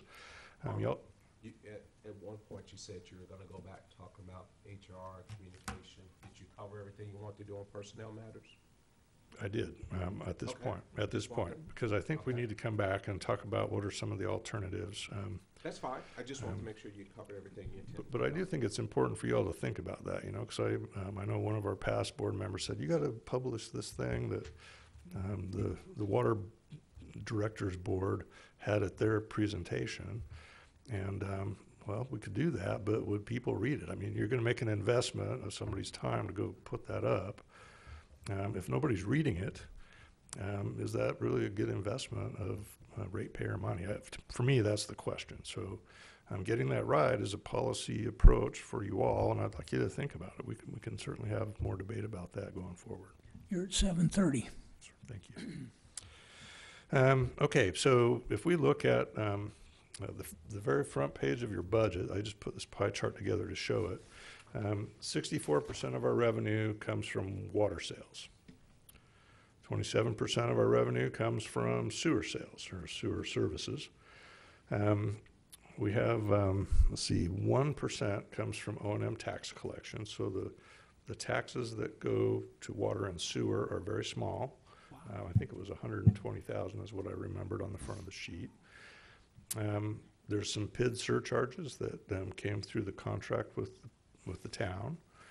And then we have reserve funds, which are effectively, Stephen corrected me today, those are carryovers from last year. So for example, our security project that we just completed phase 1 of was budgeted in last year. We just got it started, and then it carried over to the next year. So it shows as a revenue into this year's budget. And then finally, everything else is about 5%. So, it's pretty clear where water sales fall in terms of the overall revenue sources. Does water sales include the sales of the water back to the golf course off of the plant? I believe so, yes. Okay. You asked a question about that in particular, and I think the contract covers how many the rate increases for that over a certain number of years. Because I think you asked me about how we rate set on golf course. I Yeah, asked that about rate contract setting. that you had sent to me, it does show that it's a graduated, I think it started at 75 cents per 1,000. I think we're now at 80 or 85 per, 85 cents. I mean, year by year it graduates, at least from what I read. Okay. It caps off at, I think, 2020, where, can be renegotiated or relooked at. Sure. It's, I think it's a good use for wastewater plant effluent. I like the idea of doing it, and I know that it's a lot better quality now than it was 3 years ago. On the expense side, water is also a pretty high percentage of the overall pie. And again, we've got a $10 million budget in front of you. Nearly $3 million of that is going to Fort Worth to purchase water. It's a big number. On the wastewater side, we're up to 30% of the total budget. Board of Directors has slipped down to effectively zero on the expense side. Administration, which includes a variety of things, is 12%, and then non-departmental is characterized on the budget, even on the front sheet there as, I think it's on the, sorry, it's not the front sheet. It's typically things like attorneys, other sort of things that just can't be assigned to the general fund or a particular department. And I'd like to point out that it's not on this chart, but within that water and wastewater cost, I'm sure there's electricity. Yes, sir. And electricity is a big number for the operation. Okay, and then I was trying to put together a pie chart that showed that part of it, right, where we back out the staff. So staff costs with benefits, $1.4 million a year. 2.8 million goes to Fort Worth. Electricity was, I think, no, it wasn't quite $1 million It's in a the budget. bunch. It's a bunch, though. So I didn't get to it, I'm sorry. I wrote signed those checks. They're big.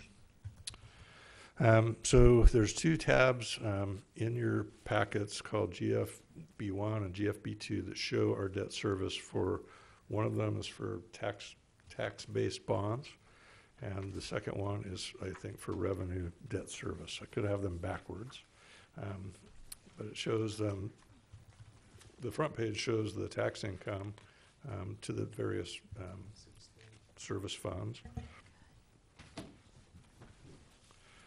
Page 16. So you take a look at those, you'll see that they're all 20-year debt issues. Sometime in the next 12 months, I anticipate we'll be going out for a TCEQ bond to pay in part for the cost overruns at the wastewater plant and the 16-inch interconnecting pipeline. I'm going to recommend that that be a revenue bond issued for 30 years, not 20. Both of those assets can reasonably last 30 years, and it looks like we've never issued 30-year debt before. So, effectively doing that allows the people benefiting from that depreciation to pay for it over a longer period of time.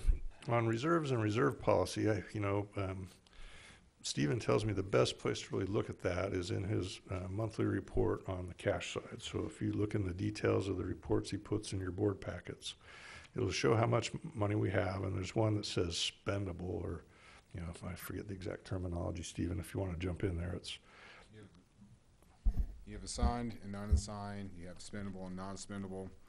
Just because our cash report shows, for instance, $8.3 million, doesn't mean we have $8.3 million to spend. More than likely, about 67% of that, about 2/3 of that is going to be actually restricted, whether it be for bond repayment, reserved for the bond. When we go out for bonds, we are required to keep 5 years of basically bond payments that we put in reserves. That way, if something happened during the day, we're obligated to pay our bonds, obviously. So every time we go out for bond, that reserve goes up each time we do it, and we put that money aside so we're obligated to pay our bonds. It kind of gives the bond companies a little bit of backing and trusting that we can make payments in case something happened on a rainy day, a rainy summer. We do have a few gas fees out there that we have to do by law. We have infrastructures out there.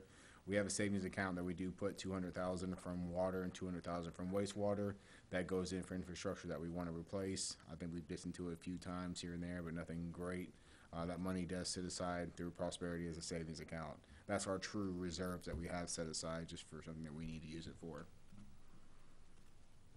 Yeah, and I would say at some point, I'd like to get to a point to where our reserve actually show a true reserve, i.e. the money that's not set aside for a bond, that portion of it, but reserves, so all those gas fee accounts and the $400K that we move over have a section where it's clear what we have in reserves, because when you look at that report, it's really, really fuzzy. There's no real easy way to tell truly how much you have in reserve versus how much we have in our operating account that we just have to cover because our revenue goes like this. Sure. And I'll be more than happy to change change the cash report. Once we get, and I've talked to Carmen, talked to a few different directors, once we get a reserve policy set a point, me being the finance person, it'd be a lot easier for me to say, okay, you want to do X amount of days of operating, this is how we're going to get there, this is how long it's going to take, this is how much money we have set aside for this fund just for that operations. You being here prior to that, you kind of seen that we've gone kind of back and forth on how we want to do the reserve policy. So what we have, what I present every month, that 100 and something page packet I present every single month for financials is a result of other directors over time. That's what they wanted to see. So I'm more than happy to change anything you would like to see. Just as a brief update for the board, the old board, I was talking about reserve policy, and I was directed to work with Carmen to develop a reserve policy. We've been bouncing some fairly thick policy information from other areas and research we've done backward and forth. I'm working on a draft now of melding about three different facilities together. And I'm gonna have to get back with you because obviously Right. you two fellows are gonna need to take the red pen and go through it. right. So in fairness, the truth is, I'm interested in simplicity, and I think you mentioned either to Stephen or to me, I forget, I might have heard it secondhand, but, or maybe from Lori actually, but we have like all these different policies, many of them are in the packet you just got. And, like the investment policy effectively touches reserve policy. I mean, it's, so we talk about these things in multiple different areas, and it'd be nice to, if we're gonna do it, to clean it up and just get everything into one document that the staff can execute on, because it's really hard sometimes to find, what's the sweet spot where we can actually do what we're expected to do. It's a challenge. So we did collect a bunch of other people's examples, but what I saw from both Tempe, and I sent the presentation out, Tempe, Arizona, and Fort Worth, they boiled it down to two things. We want days of cash on hand.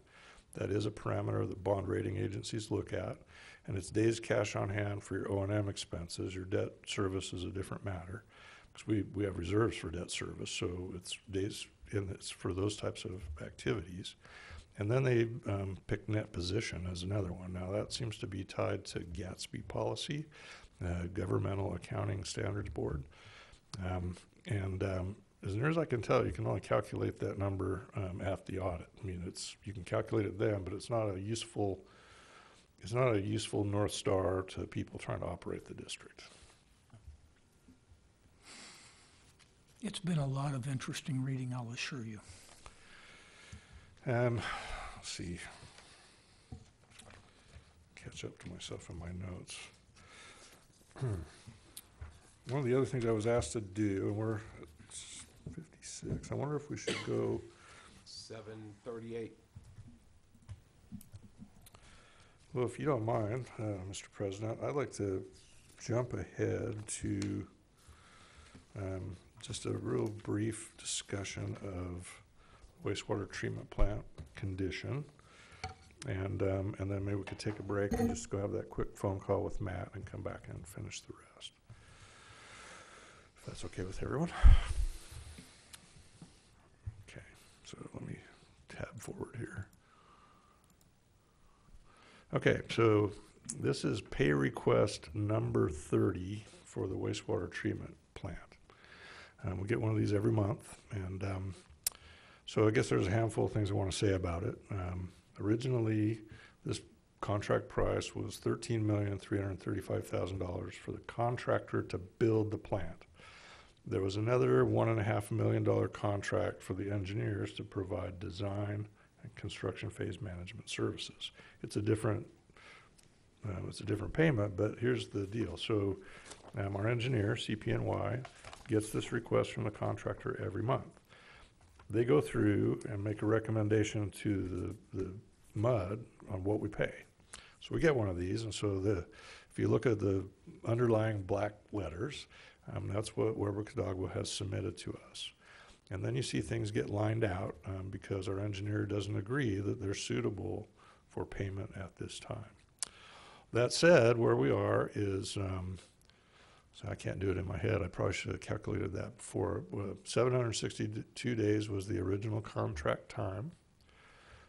There's been 1,117 days gone by when this thing was issued, May 25th. We'll go down to the bottom. Weber Cadagua thinks that they're 97.6% complete. CPNY is saying, well, you're more like 96.6. But the bottom line is we're close. I guess for me, that's the key issue here. The plant is running well. We are having a few challenges. They have a thick punch list of stuff to get through. We're withholding reserves to make sure that they get all of those punch list items complete. You know, one of the milestone issues was to get the effluent pumps complete for the effluent pumping station to the golf course, and that's nearly complete as well. So they've got some concrete work to do, which will be pretty critical, and then they do have a deep punch list of stuff to complete. We did have a recent schedule update, but I didn't feel like it was worth reporting to you all. I'm expecting that we'll be done actually in August. They showed they'd be done in July, but it's probably not going to happen. So within that contract, and we're going to go talk to our attorney about that, what are the rules. They had made a claim against us some time ago We had an off-site retreat with Directors Rose and Wilson, our attorney, the engineers and their attorney, and the contractors and their attorney over here at Solana. We talked about it. We kind of went through the, why is this project so far behind? Effectively, the bottom line for us is that the original engineering contract was $1.5 million. It's now been amended 4 times, and it's up around $2,300,000. All of that is really related to them being so far over schedule. I mean, we have to have inspectors and engineering review for things that was not planned originally. So that's what we're going to want to talk about. The team members at Weber Cadagua have been changed out many times. And I will say that the ones that we're working with right now really seem sincere about trying to get done. They do have their challenges, though. There's no question about that. So I just wanted to show you this, what it looks like. You guys can see this anytime. I mean, it's just, these are records that we have. It's a little confusing to go through this list and say, well, we started with this, we had some change orders that were driven by us. There's been some other change orders that, were just for time, for example. So we had one that came through fairly recently, was just for time. And we've just recently amended our change order approval process. So I do want to maybe take a break and go talk about that with Matt. We have to do it in my office because we don't have a conference call phone in here. And then we'll come back and finish up the rest of this stuff and hopefully get you all out before midnight. Carmen, just so I'm clear, line 6, is that what we've totally paid to date, 13.3? Right. So let's say, one of the early things that happened was they brought membranes on site and let them sit out in the sun. So these were to be installed, but the contractor can get paid under the 3-inch thick contract. I think it's only 2 inches, but they can get paid under that contract once they deliver the goods on site. Well, they left them in the sun, and there was a concern that Kubota would not back the warranty on it because they were discolored and so on and so forth. So Kubota was brought in. The engineer backed it out. He said, well, we already paid you for this, but we're not going to pay you anything else until we get caught up. And so there's been some conflict around that. But at this point, Kubota has issued letters stating that they will back this warranty. They are in and working, and we have, as long as they're going to back the warranty, I'm good with it. It's ultimately not Weber Cadagua backing the warranty. So, but as materials are put on site, there's this question, right? So, for example, they brought some other membranes and hardware out and stuck them in a storage shed over in Grapevine and said that those were delivered.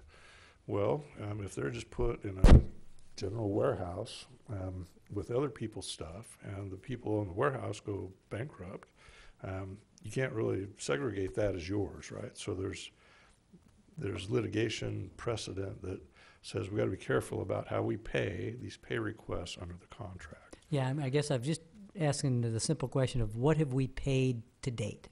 Is it on one of those line items that we've written checks for this project? Is it the 13,284, line 6?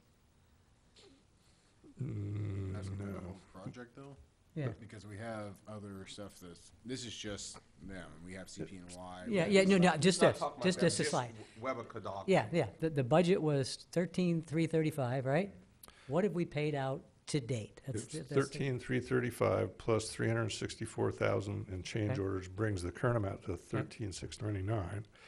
And the balance to finish plus the retainage, and we're holding back. See, this is a confusing document. It took me, Yeah, Carmen, what he's asking is, on line 6, does line 6 equal the total amount of all the checks that we've given to Weber Cadagua for think- whatever reason? I think he's pretty close. Okay, that's all I'm asking. Okay, got it.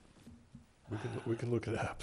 No, But I think that's the case. So, these are pay requests that come through monthly, and it's a challenge. So, but we are close to the end. The plan is shaping up, and I don't know, I haven't been out there for a week or so. Have they started on the what would be the eastern road? That's They right. have not.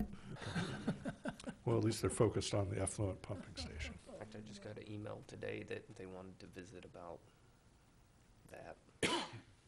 So we have challenges there because we have to have fire access on the site. And so if they're gonna pour concrete, it has to sit there for 7 days without being driven on. And so there are those kind of just operational challenges in a construction zone.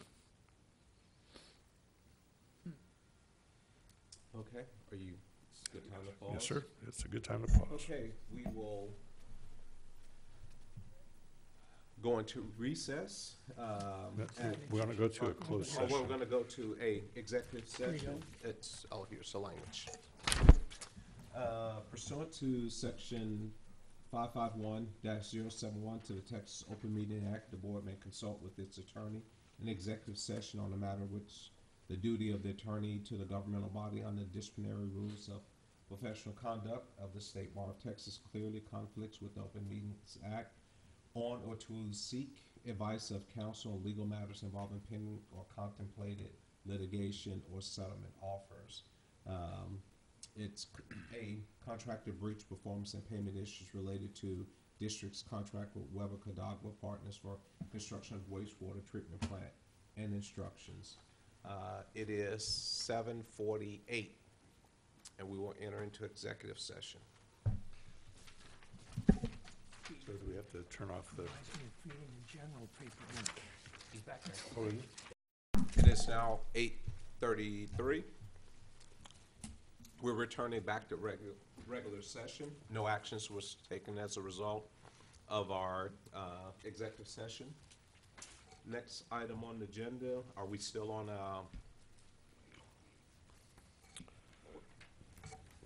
I'll let Carmen proceed wherever he chooses. Where we left off. Yeah. So we did jump We out of jumped forward sequence. and Yeah, we jumped forward, so. So I want to come back. We're discussing just overall financial overview. I was asked to just kind of give a 5-year rate history of the district. Certainly many of our customers have the sensation that they're paying a lot more now than they did in the past. I really struggle with this. I, as you know, I've only been here for just almost a year. And many of these changes took place 5 years ago. So I went and looked in the rate order directory, which is on our local network. And there are 2 rate orders a year for the last 5 years. So if you're trying to say what happened when a rate change occurred and put it into any form of a communication that would simplify it and make it work, well, I spent a lot of time and didn't get anywhere with it, I'll say that. So the choice I made was to pick 2 sort of typical water users that we see in our system and put together what would have happened for their bills under different circumstances. So let me introduce you to these 2 hypothetical families. The Harkonnen family, they have a 1-inch meter. In January, their typical use, and it's been consistent for the last 5 years, is 12,000 gallons a month. And in August, they typically use 37,000 gallons a month. So they probably fall a little bit above average in terms of their water use. The Freeman, on the other hand, have a 3/4 inch meter. They're very frugal about their water use. In January, they typically use about 5,000 gallons a month. And in August, when they are irrigating a little bit, they are using 12,000 gallons a month. So let's take a look at what happened to the Harkonnens and the Freeman over the last few years.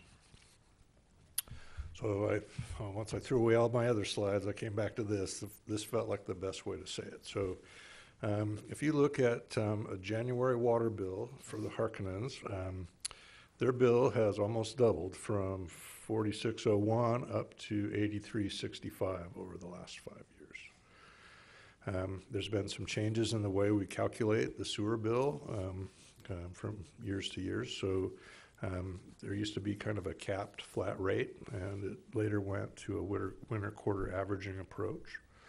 So their January sewer, which has been consistent over that period of time, went from $42.71 up to $76.08 over that 5-year period. The biggest jump's happening in the last year or so. When we turn around and look at their August bills, back in 13-14, they would have been paying $128.46 for that 37,000 gallons of water a month. And that bill went up by $100 over the last 5 years just for water alone. And when we look at their sewer usage, it was 4271 the first year of that 5-year period and jumped up to 7608. And we go and look at the folks who were frugal for the entire period. They didn't change their behavior during this period of time, but certainly the policies and rates adopted by this board have intended to get people to change their behavior and buy less of our product. That's by intent. We've done it that way on purpose, and that's actually really common around the country. A common conservation approach is to put in place a tiered rate structure and let those who use more pay more. The Freeman, they're fairly frugal in their water use. They're using 5,000 gallons a month in January, and their water bill has gone from $25.21 over the last 5 years clear up to almost $37, $36.95. Their sewer bill in January has gone from $25.21 up to $36.83. So, you know, between the two of them, it's about $20 a month over that period of time during the low water use months. When we take a look at their August water use, it has gone up a little from 4601 to 6857. I would have no doubt that a part of that is the continual increases that we charge for funding the increases from Fort Worth. Fort Worth has been pretty aggressive in their passing along the costs on the wholesale water side. What's really interesting, though, is that their sewer bill in August actually went down from $42.71 in the first year to $36.83. So, you know, we always hear people talk about, well, you know, my bill goes up every year, and in some cases that's true. Often, you know, it's not it would be a huge percent, but it's not a big dollar amount. The Harkonnens would have paid some pretty big dollar amounts. There's no question about that. But in terms of the overall impact to the Freeman, it was actually a positive benefit in August. And so that's, I guess, my what I'd like to share with the board about, you know, here's a couple of hypothetical cases. I was going to do one for commercial, but I thought, you know, the bulk of our customers probably fit in one of these two sort of bins. And it's a good way to look at it. I think for those who are really careful about their water use, the switch to the winter quarter averaging has actually been a benefit for them. And the people who, you know, use a lot more water are paying more of their fair share. Okay. So let's take a look at FY19. I don't have my agenda in front of me, but FY19, just a couple of things to look ahead at the next year's budget. So we know that you know, we pay so much for raw water supply. We have staff costs. Those, you know, go up a little bit every year, but not a huge change. We do have capital cost impact. So the example I want to give is not on this sheet, but last year we were budgeting for amendment number 4 to the CPNY contract for for the extended contract management at the wastewater plant. And we budgeted in what I call pay-go capital, $335,000, and we pulled it out of pocket and paid for it. Well, we at least budgeted for it. We're drawing that money down now as the original bond money for that project has been consumed. And we do anticipate that there's going to be a cost overrun on that project of about $1 to $1.6 million, which we think we have a good way to pay for. But we did that, and when you think about it, the sewer budget last year was about $2.4 million. So $300,000 added in on the sewer side of the house on a $2.4 million budget is a huge cost driver in the rate increase that we applied on the sewer side last year.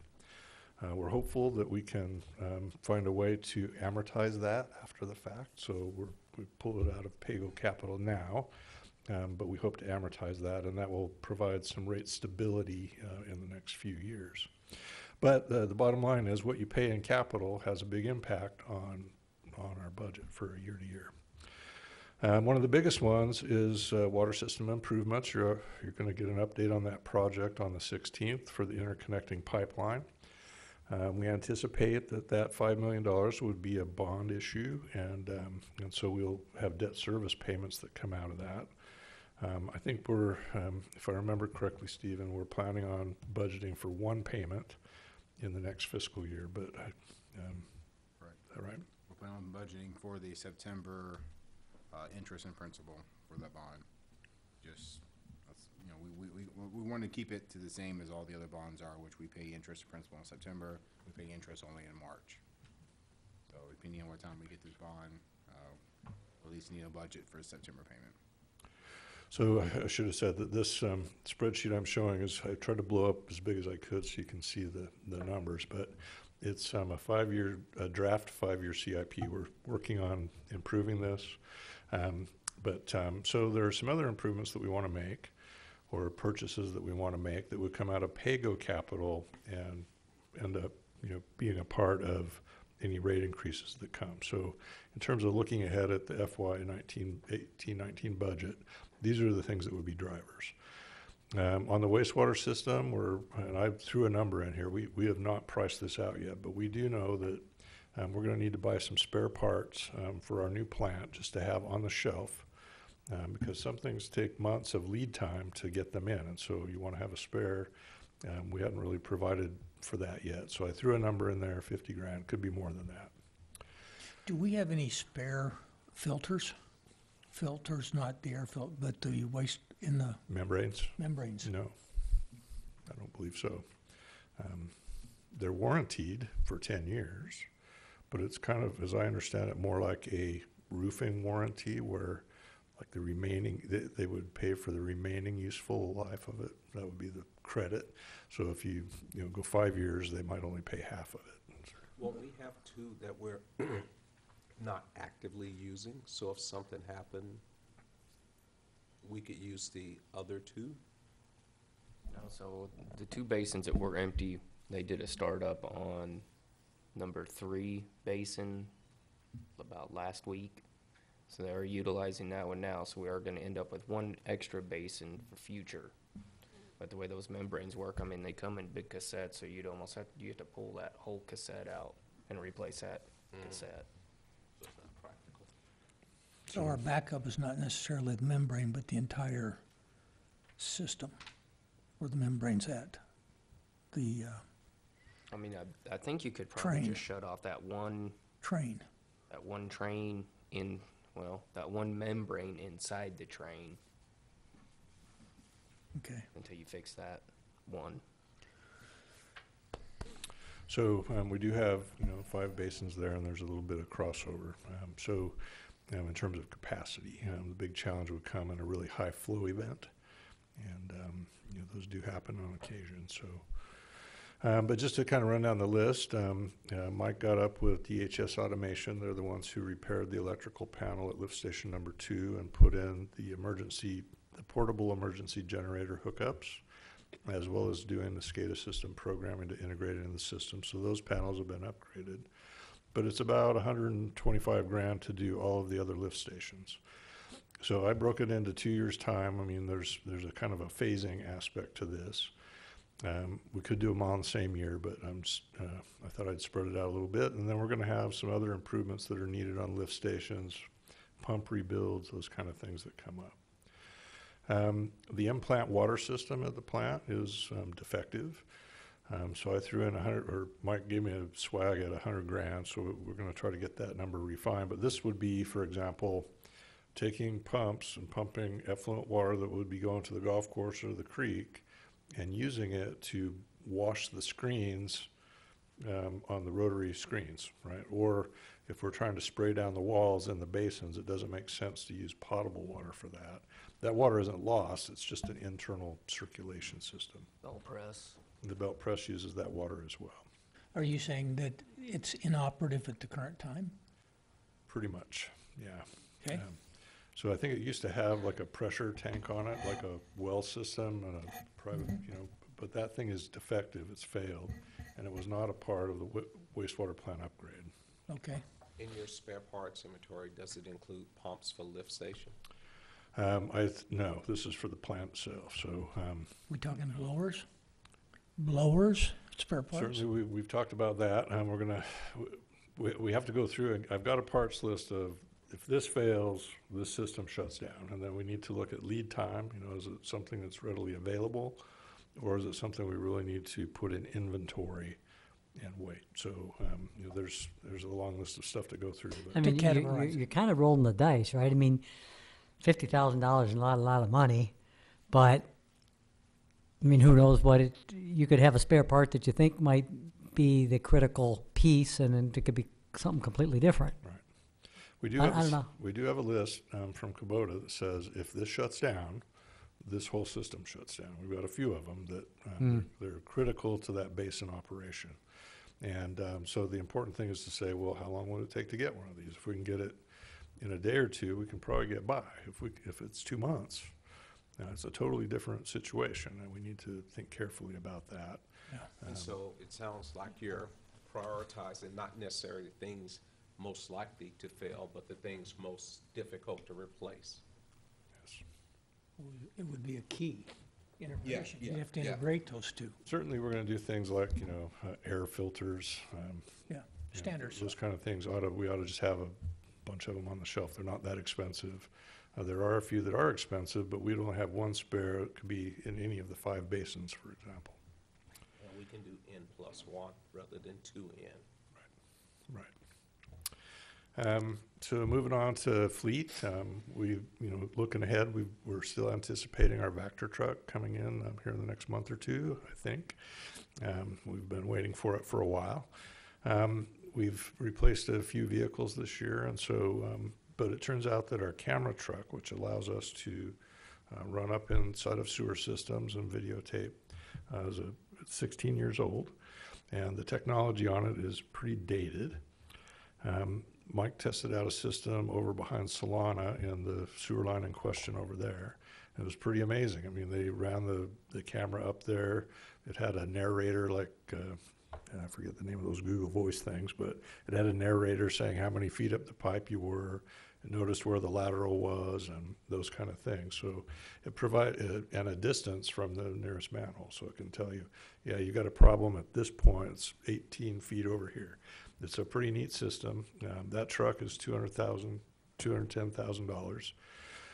We would probably want to pay for that on a 3-year lease purchase just to spread the cost out a little bit. So I put that in there. We've got one on-call truck for the water side of the house. And then in the second year, I put in a backup generator. That's a total swag. We're going to get pricing on that. But if we're going to go through and put emergency connections for mobile generators on all of our lift stations, it certainly makes sense to get a backup generator to have. The most likely cause of a lift station failure is just loss of power. So I have a question on a camera truck before you move beyond that point. Somewhere in the information I've looked at, talking about capabilities downhole, there's a system out there that apparently reads thickness of pipes and that type stuff. Is that capability beyond what we need? That would probably be beyond what we need. Actually, the camera truck that they come and demoed was probably over 400,000. Okay. We were just like, okay, well, we don't need all these bells and whistles and all this stuff. It's like, we need to be able to camera lines. We want to put good information in there. It's a user-friendly system, so we scale it down to what worked for us. Yeah. Well, I mean, cameraing a line is one thing, but knowing how much deterioration or leakage you have in the system is something else. that's actually much more important on concrete lines, steel pipe, and sewers, because those, if the concrete goes away and the gases get into the reinforcing metal, it eats it. So I've seen those. I know Fort Worth was doing a lot of that type of work. So they could do predictive failure, especially on their big mains. You don't want to, when they fail, they turn into sinkholes. That's basically the challenge. In our case, we're mostly PVC pipe, which is For pretty good. wastewater, I understood we had some concrete tile, We do have some clay tile or clay tile, I'm sorry. in the old parts. We do. But for I think probably, one of the things we don't have is a really good inventory of what we have. But I think from what I've seen, it's mostly PVC. So is the actual cost of the truck $210,000? Well, that's a truck, but it's for the camera system and everything. Yeah, I mean, but the whole, if you walked in to this, wherever you would buy this, and wanted to write a check today, tomorrow, would it be 210,000? Because that, I was confused by the lease purchase reference. Well, and I didn't know how to spread it out in here. I guess my message is looking ahead. We're not to a place where we can tell you about next year's budget yet, but we wanted to just kind of share one of the biggest impacts on that is capital purchases, both pay-go capital and, debt service is also an impact on overall system costs. I think there's a good story to tell. So let me get to the bottom line. We swagged in some for fencing, but I think we need to do fencing improvements over the next 5 years. About how much the budget in a given year probably change, and every year we would update this 5-year CIP. That's important. I've put in 30,000 for GIS mapping, so it's an IT development, and also 35 for developing an asset management program. I don't think we have the staff capacity to really do that completely in-house, and a lot of times when you're doing a software implementation, it's helpful to get outside help just to get through that critical mass and get it to where we can use it as a tool in our day-to-day work. Are we looking for off the shelf, or are we going to customize? Well, by their nature, they are somewhat customized. I mean, so for example, in GIS, we would do it in Esri. They're 90% of the market share or more of the GIS software. But you have to go in and tell it where your assets are, what they're made of. I mean, it's effectively a graphic that has a database behind it. So For the board, GIS is Geographic Information System. For those that don't know, it's locating everything geographically with. So where are our 1,274 manholes? We would go out there and actually GPS them and put them in the GIS layer, and then they're fine. Our 811 project's not dependent on this, is it? No. Because I know we're gonna try to get the Google image. Yeah, it looks to me like we can do that pretty easy. I've actually gotten to where I can figure in Google Earth how to create that shape file almost. I just haven't got it done yet, so we're going to enter that, and I'm thinking it's not going to cost us much, but I do think we really need to do that, and I've got it later on my priorities slide. Our peak management software for agenda preparation and minutes is it's something we are a little bit behind on our implementation for that. They offer a different package that allows you to. So effectively, this new package exists in the cloud.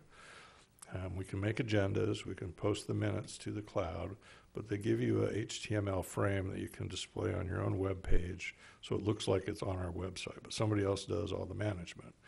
And it allows board members to do things like go into a draft agenda, write their comments. We looked at the backup.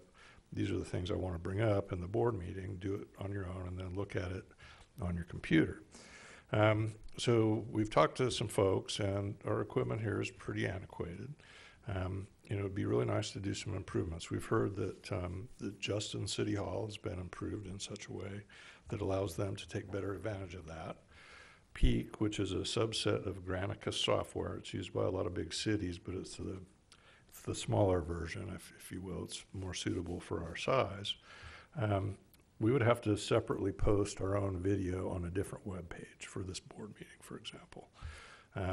But our equipment as it exists wouldn't really support what they're doing. So I've thrown that in there. I think it's time to upgrade the camera views of you all sitting here looking at me like, what the heck is he talking about? It's pretty hard to see your face and your expressions because this is old camera equipment. And there's been an incredible improvement in technology. We pushed off a lot of the wastewater treatment plant security improvements, and that is also a swag. We're going to have a more refined number when we push up the actual budget. But here's the key point, I think, for me, is that last year, our capital expenditure that went to pay-go capital, pulled out of pocket and spent that year, was on the order of $1.2 million. So this number, which may go up a little, is $763,000. So it's not going to drive a big change and might even, provide a little bit of extra flow to the reserve funds, if we can figure out what our target is. We don't have any joint projects with the town for FY 18-19? Yeah, I was gonna ask about Okay, that. so, if you look up there, I actually might have written that in the in Meadowbrook wrong Lane year. and Sundance Court is going to be a carryover this year. It was budgeted this year. It's gonna be carried over to 19. They're gonna do those in 19. And then I know they're gonna start the Trophy Club Drive Durango in some time frame of that, which we're not replacing any pipe there. We've got good new C900. But for their 5-year plan, next year they are doing Meadowbrook and Sundance. I think And I've we got it in budgeted the for that wrong this year, column. so it'll just be a Yeah, carryover. so that for should us. be over to the left, so instead of that 763, that Yeah, number it should just be went up to, almost. Million, yeah, yeah. My little apology. 900,000, But it was budgeted, so it gets to carry over. Yeah, So it'll it- just be a so much- So carryover. it's already, if it was reserve, it would be carried over. so we're going to try to get this updated and then bring it back every year, because every year it's going to change, right? We have priority changes. I mean, you might say, well, we want to work on fences, but we can't do that one this year. It's going to have to wait another year, and that's, or we can't do all the lift station upgrades. We have to phase them in, and so pick the ones that are the highest priority. I know a project that's not on there. Lift Station 1 access. You're right. You're right. I have it in this year's budget. Yeah, Okay. so we'll go back to it. I guess I could modify that here while we're standing here, but Well, that's okay. I I just did happened put to some in think about engineering that. for that, cause I figured by the time we got through engineering, well, we're going to talk about some different stuff on that lift station too. It's one of our oldest ones, and it's really, according to Mike, I have not been down in the vault. It's the only one we have that does not have submersible pumps. So it has a dry well with pumps mounted down at the bottom of it that go through the wall. And then on the other side is kind of the manhole, if you will. It's a square poured concrete manhole, and we've got a lot of rust issues in there. It's a confined space access challenge. Today, they almost never build a lift station like that. It's just, it's kind of dated technology, and it may be time to design a change in that, so that we can just get rid of confined space access at all there. See, I talked about that already. Okay, so I was asked to maybe just kind of give my thoughts on priorities, and I know you all have some of your own. For me, completion of design and construction of so I put it for the 18 to 24 month period. Getting that pipeline designed and in is going to be a great operation of the system improvement. We're going to see a briefing on that again next Monday, and they've picked the final alignment. We were sitting at my table, and I've got the drawing on the table, but we kind of found the optimal alignment to get through there. I'd really like to get an accurate GIS-based location and inventory of assets. So the typical way you do that is you say, here's manhole, you give it an asset number, here's the next one, then the pipeline in between it is also an asset. And then the attributes of those assets, you can say the year it was installed and what was it made of. And maybe even last time you replaced it, if the asset's like a pump in a lift station. So is that a system that you buy, that you get, that does that? Yeah, so it's either software and development time, because you got to put in all your assets. I mean, that's a big workload.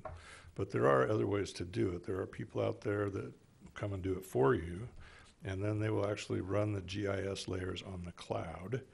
And then you can take tablets or something that has Wi-Fi access to it, and pull the guys in the field or maybe working at night trying to find where's the upstream manhole. So we've got our sewer's leaking on the ground. Where are we going to go? It's the middle of the night. It's dark out here. They can pull it up on a tablet and find it. And when was the last time this was clean? I mean, those are important questions. And so the GIS system is really built for geospatially distributed assets. It's not going to be that helpful for, say, the water plant or the wastewater plant. But in terms of knowing what our assets are, our buried assets, our linear assets, it'd be really helpful. The asset management is kind of a buzzword. It's almost like sustainability these days. It means whatever you want it to mean. But, to me, it's a CMMS system, computerized maintenance management system that you go in, you have to get it started, but it issues work orders and it says, you know what, you're due for an oil change on that pump, or you need to get to this month. Those systems have kind of a startup energy. You got to put enough energy in it to get it useful for the people using the tool. And I think we really need to get one of these in place. It's a critical thing. Maybe more so for the wastewater plant than anywhere, because we really don't have a structured maintenance program there. We're starting to get there, but Mike's got a good system on the water side but it's programmed in, like the work orders come out of the billing software of all things. So you can't put in a lot of, advanced information about what the work order is if it's more than just go clean out a meter box or something like that. I think I sent you a link to an asset management program called Simple, and other than finding it, I didn't do anything with it, so. There's a bunch of them out there. I found one that I expected like called Rhino. It's in the cloud. It's managed there, so we don't have to buy servers and do that kind of stuff. It was kind of built for smaller systems. Ours doesn't need to be super complicated. Yeah.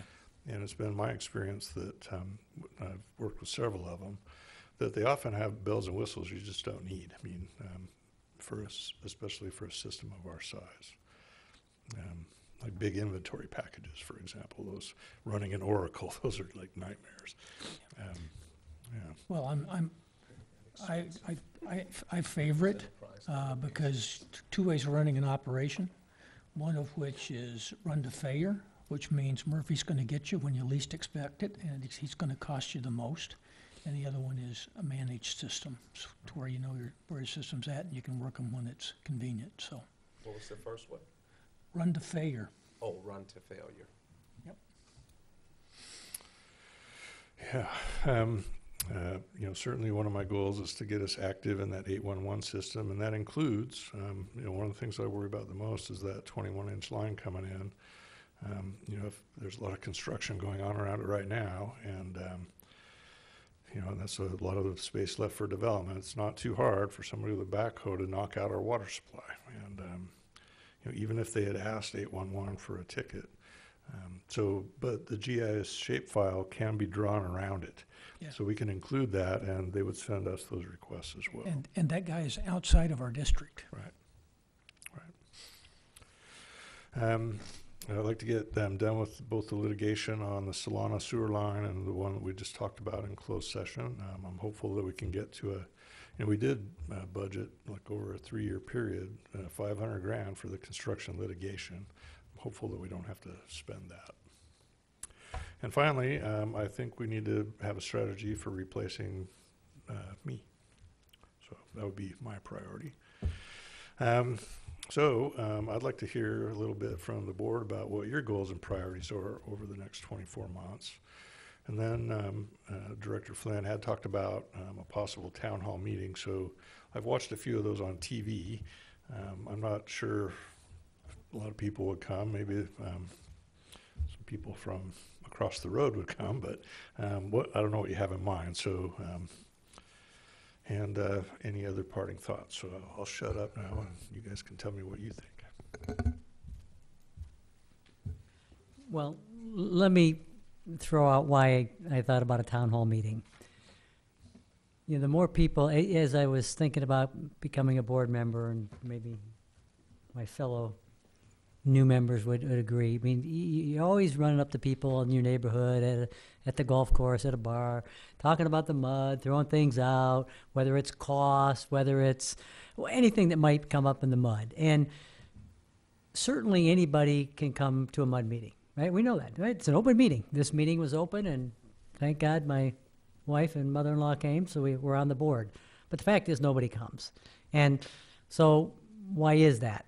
It's not really too different from council meetings. If you go to council meetings, there's not a lot of people there either. That said, when they had the council meeting about the roads.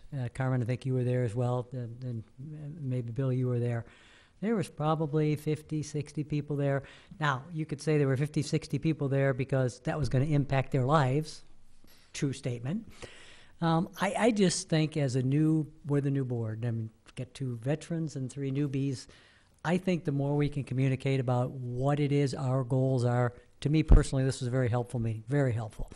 The more we can communicate about what this MUD wants to accomplish, who we are, what do we want to do, listen to their concerns, I think in concept it's beneficial. Can we get people to show up? I guess that's another challenge. When we went to the session in August, or a couple weeks ago, almost every speaker talked about, depending on the subject, having town hall meetings. Now, a lot of those were bond issue related discussions where people don't quite understand, but a lot of them talked about having town hall meetings and having people come and talking to them. I can't tell you how many speakers, how many breakouts I went to that they talked about that. I just feel that it's important, given our history of where we were at the MUD, going all the way back to when we started with various MUDs, and now we're down, to throw it out there and open it up. And if we do a good enough job communicating about what it is and what we're hoping to accomplish, maybe it'll be beneficial. That just is my thought. Back to the question on where the directors are at. My goal for the MUD is to improve the operation. And I look at things like, we're a superior water district.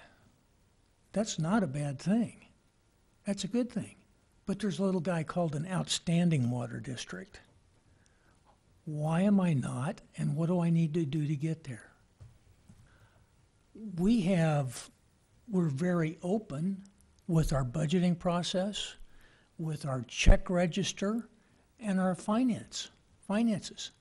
The state treasurer has a award that goes to agencies that, in recognition of that status, the town gets it. I don't see why the MUD doesn't get it. Maybe just a thing of, hey, here's where we are and what we do, and get that recognition. I would like to see, as part of the budgeting process now, and looking forward, and we can't get there this time, but I would like to see vision, mission, goals, and objectives. The board needs to talk about it. We need staff input on it. Everybody in the same canoe, kind of going in the same direction. I would like to see a GFOA budgeting, outstanding recognition from GFOA for our budget. That means a little bit of work and submission, but it also means that we have a good, solid format and presentation that's easy to show to somebody and say, look, this is where we're at for budget. Started out when I was on town council. We eventually got there. I think it's a very strong indicator of how well your organization's operating, and I think we're quite capable of doing it. I'd also like to have the PAFR and the CAFR also awards, but those guys, those are downstream. If we can get a budget award, a recognition for the budget, and use some of those systems in our operation,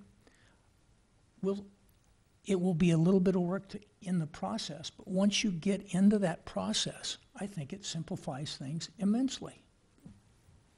So those are some of the things, that I would like to do.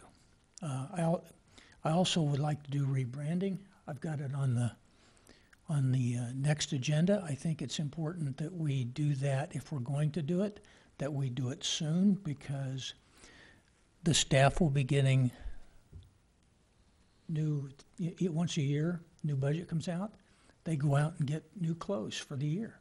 And so if we're going to do a rebranding, we need to do it earlier than later so that it shows up this cycle, or in the next fiscal year. So that's just a thought on that. But those are some of the things that I'm looking forward to. Yeah, I'd say for me, I think we have, as a district, just simple blocking and tackling that we're not doing. And I guess, I'm not opposed to what you're saying, but I think that's a couple of years down the line. I think there are core competencies that we're just not simply doing. And rather than having staff spend their time trying to get a budgeting award, I'd rather see them doing an asset management program. Oh, sure. Doing a GIS. Yes. And I think those things are going to consume, in addition with the everyday work, given our staffing level will consume so much of their time, that I don't think they're gonna have time to do those things. I'm also a big believer in, you can only do three or four things, 3 to 5 things. If you come up with 12 different priorities, you'll end up at the end of the year where you won't get anything done. And I'm more in favor of, let's figure out the top 3 or 4 things, do that next year, focus on the next one, next year, focus on the next one. And then, given our staff and where we are, Carmen made a statement earlier about, he's about keeping it simple. For me, I'm very much of the same mindset. The way I look at it is, we're 19 people running a small water district. We don't need an Oracle database. We need, keep things small, keep them simple. We need it to be functional and work, not extravagant and looks real good with a lot of bells and whistles, but in reality, it doesn't work. So that's kind of my governing mantra. Let's focus on the basics. Let's make sure we're doing the things we have to get done, and then we can add the lettuce, tomatoes, and the garnish on the sides. But let's make sure our meat and potatoes are tight first before we start messing with garnish. I heard you took the lettuce off of your. Yeah, no lettuce. I got your lettuce just in case you want to add that later. That's Next a, year's budget. that's a honeymooner sandwich right there.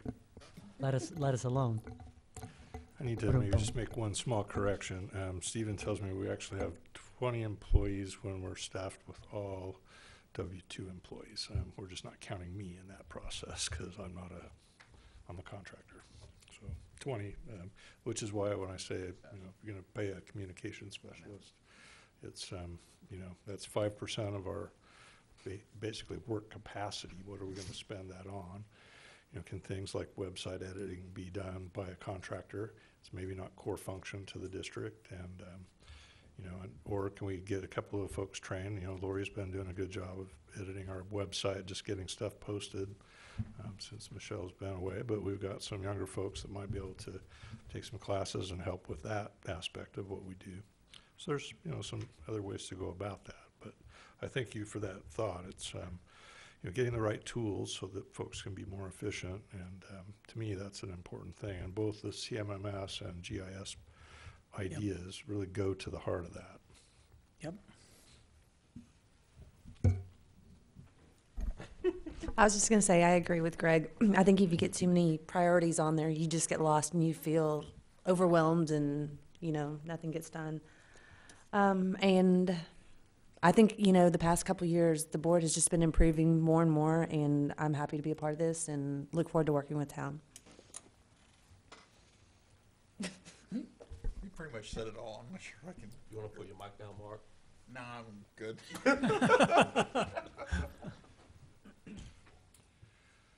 Well, thank you, sir. That's I guess that's all I have. We're done a little bit early. Well, Carmen, you did a absolutely fabulous job. A lot of hard work. I know the staff did a lot of work, but as a new board member, I certainly appreciate it. Thank you for all the work you did. Special thanks go out to you, Stephen, and Lori for putting together this package. 2 years too late, but we're not going to bring that up. She's not listening to me. She'll beat me up later. Well, certainly we're anxious to help our board members get up to speed. When I first was a general manager out in Utah, I had 5 board members, and my board chair had been there for 18 years. And when you get to talk to folks once a month and you're dealing with complex projects, they're usually busy business people that have other things to do, and it takes a long time to come up to speed. I mean, we were working on a dam project that a dam, like constructing a dam project with the Army Corps of Engineers. And it was 17 years in design, so I mean, and approvals through all the environmental permitting. We get to construction, that's 3 to 5 years, and, you know, our board chair had been there through the whole thing, right? So that becomes a challenge. You know, it's hard for y'all to come up to speed, so the staff is always happy to sit down with you and explain things that, you know, maybe we didn't explain correctly the first time, and make our time available to you if you're interested. So I know, Mr. Chapman, I'd love to take you on a tour of the wastewater plant, let you have a look at what we're doing out there. I've gotten everybody else out, so I think it's time for you and I to. Well, I'm not unfamiliar with wastewater treatment plants. I understand. You got some background, but this membrane bioreactor is the biggest one in the state of Texas, and maybe the only one as of today, so. One of my first words was sludge when I was a kid. Father. All right, is there anything else? No, sir. Okay. Need a motion to call the meeting to adjourn? I guess, move to adjourn. All right, I have a motion to adjourn. It's 9:18. The meeting is adjourned.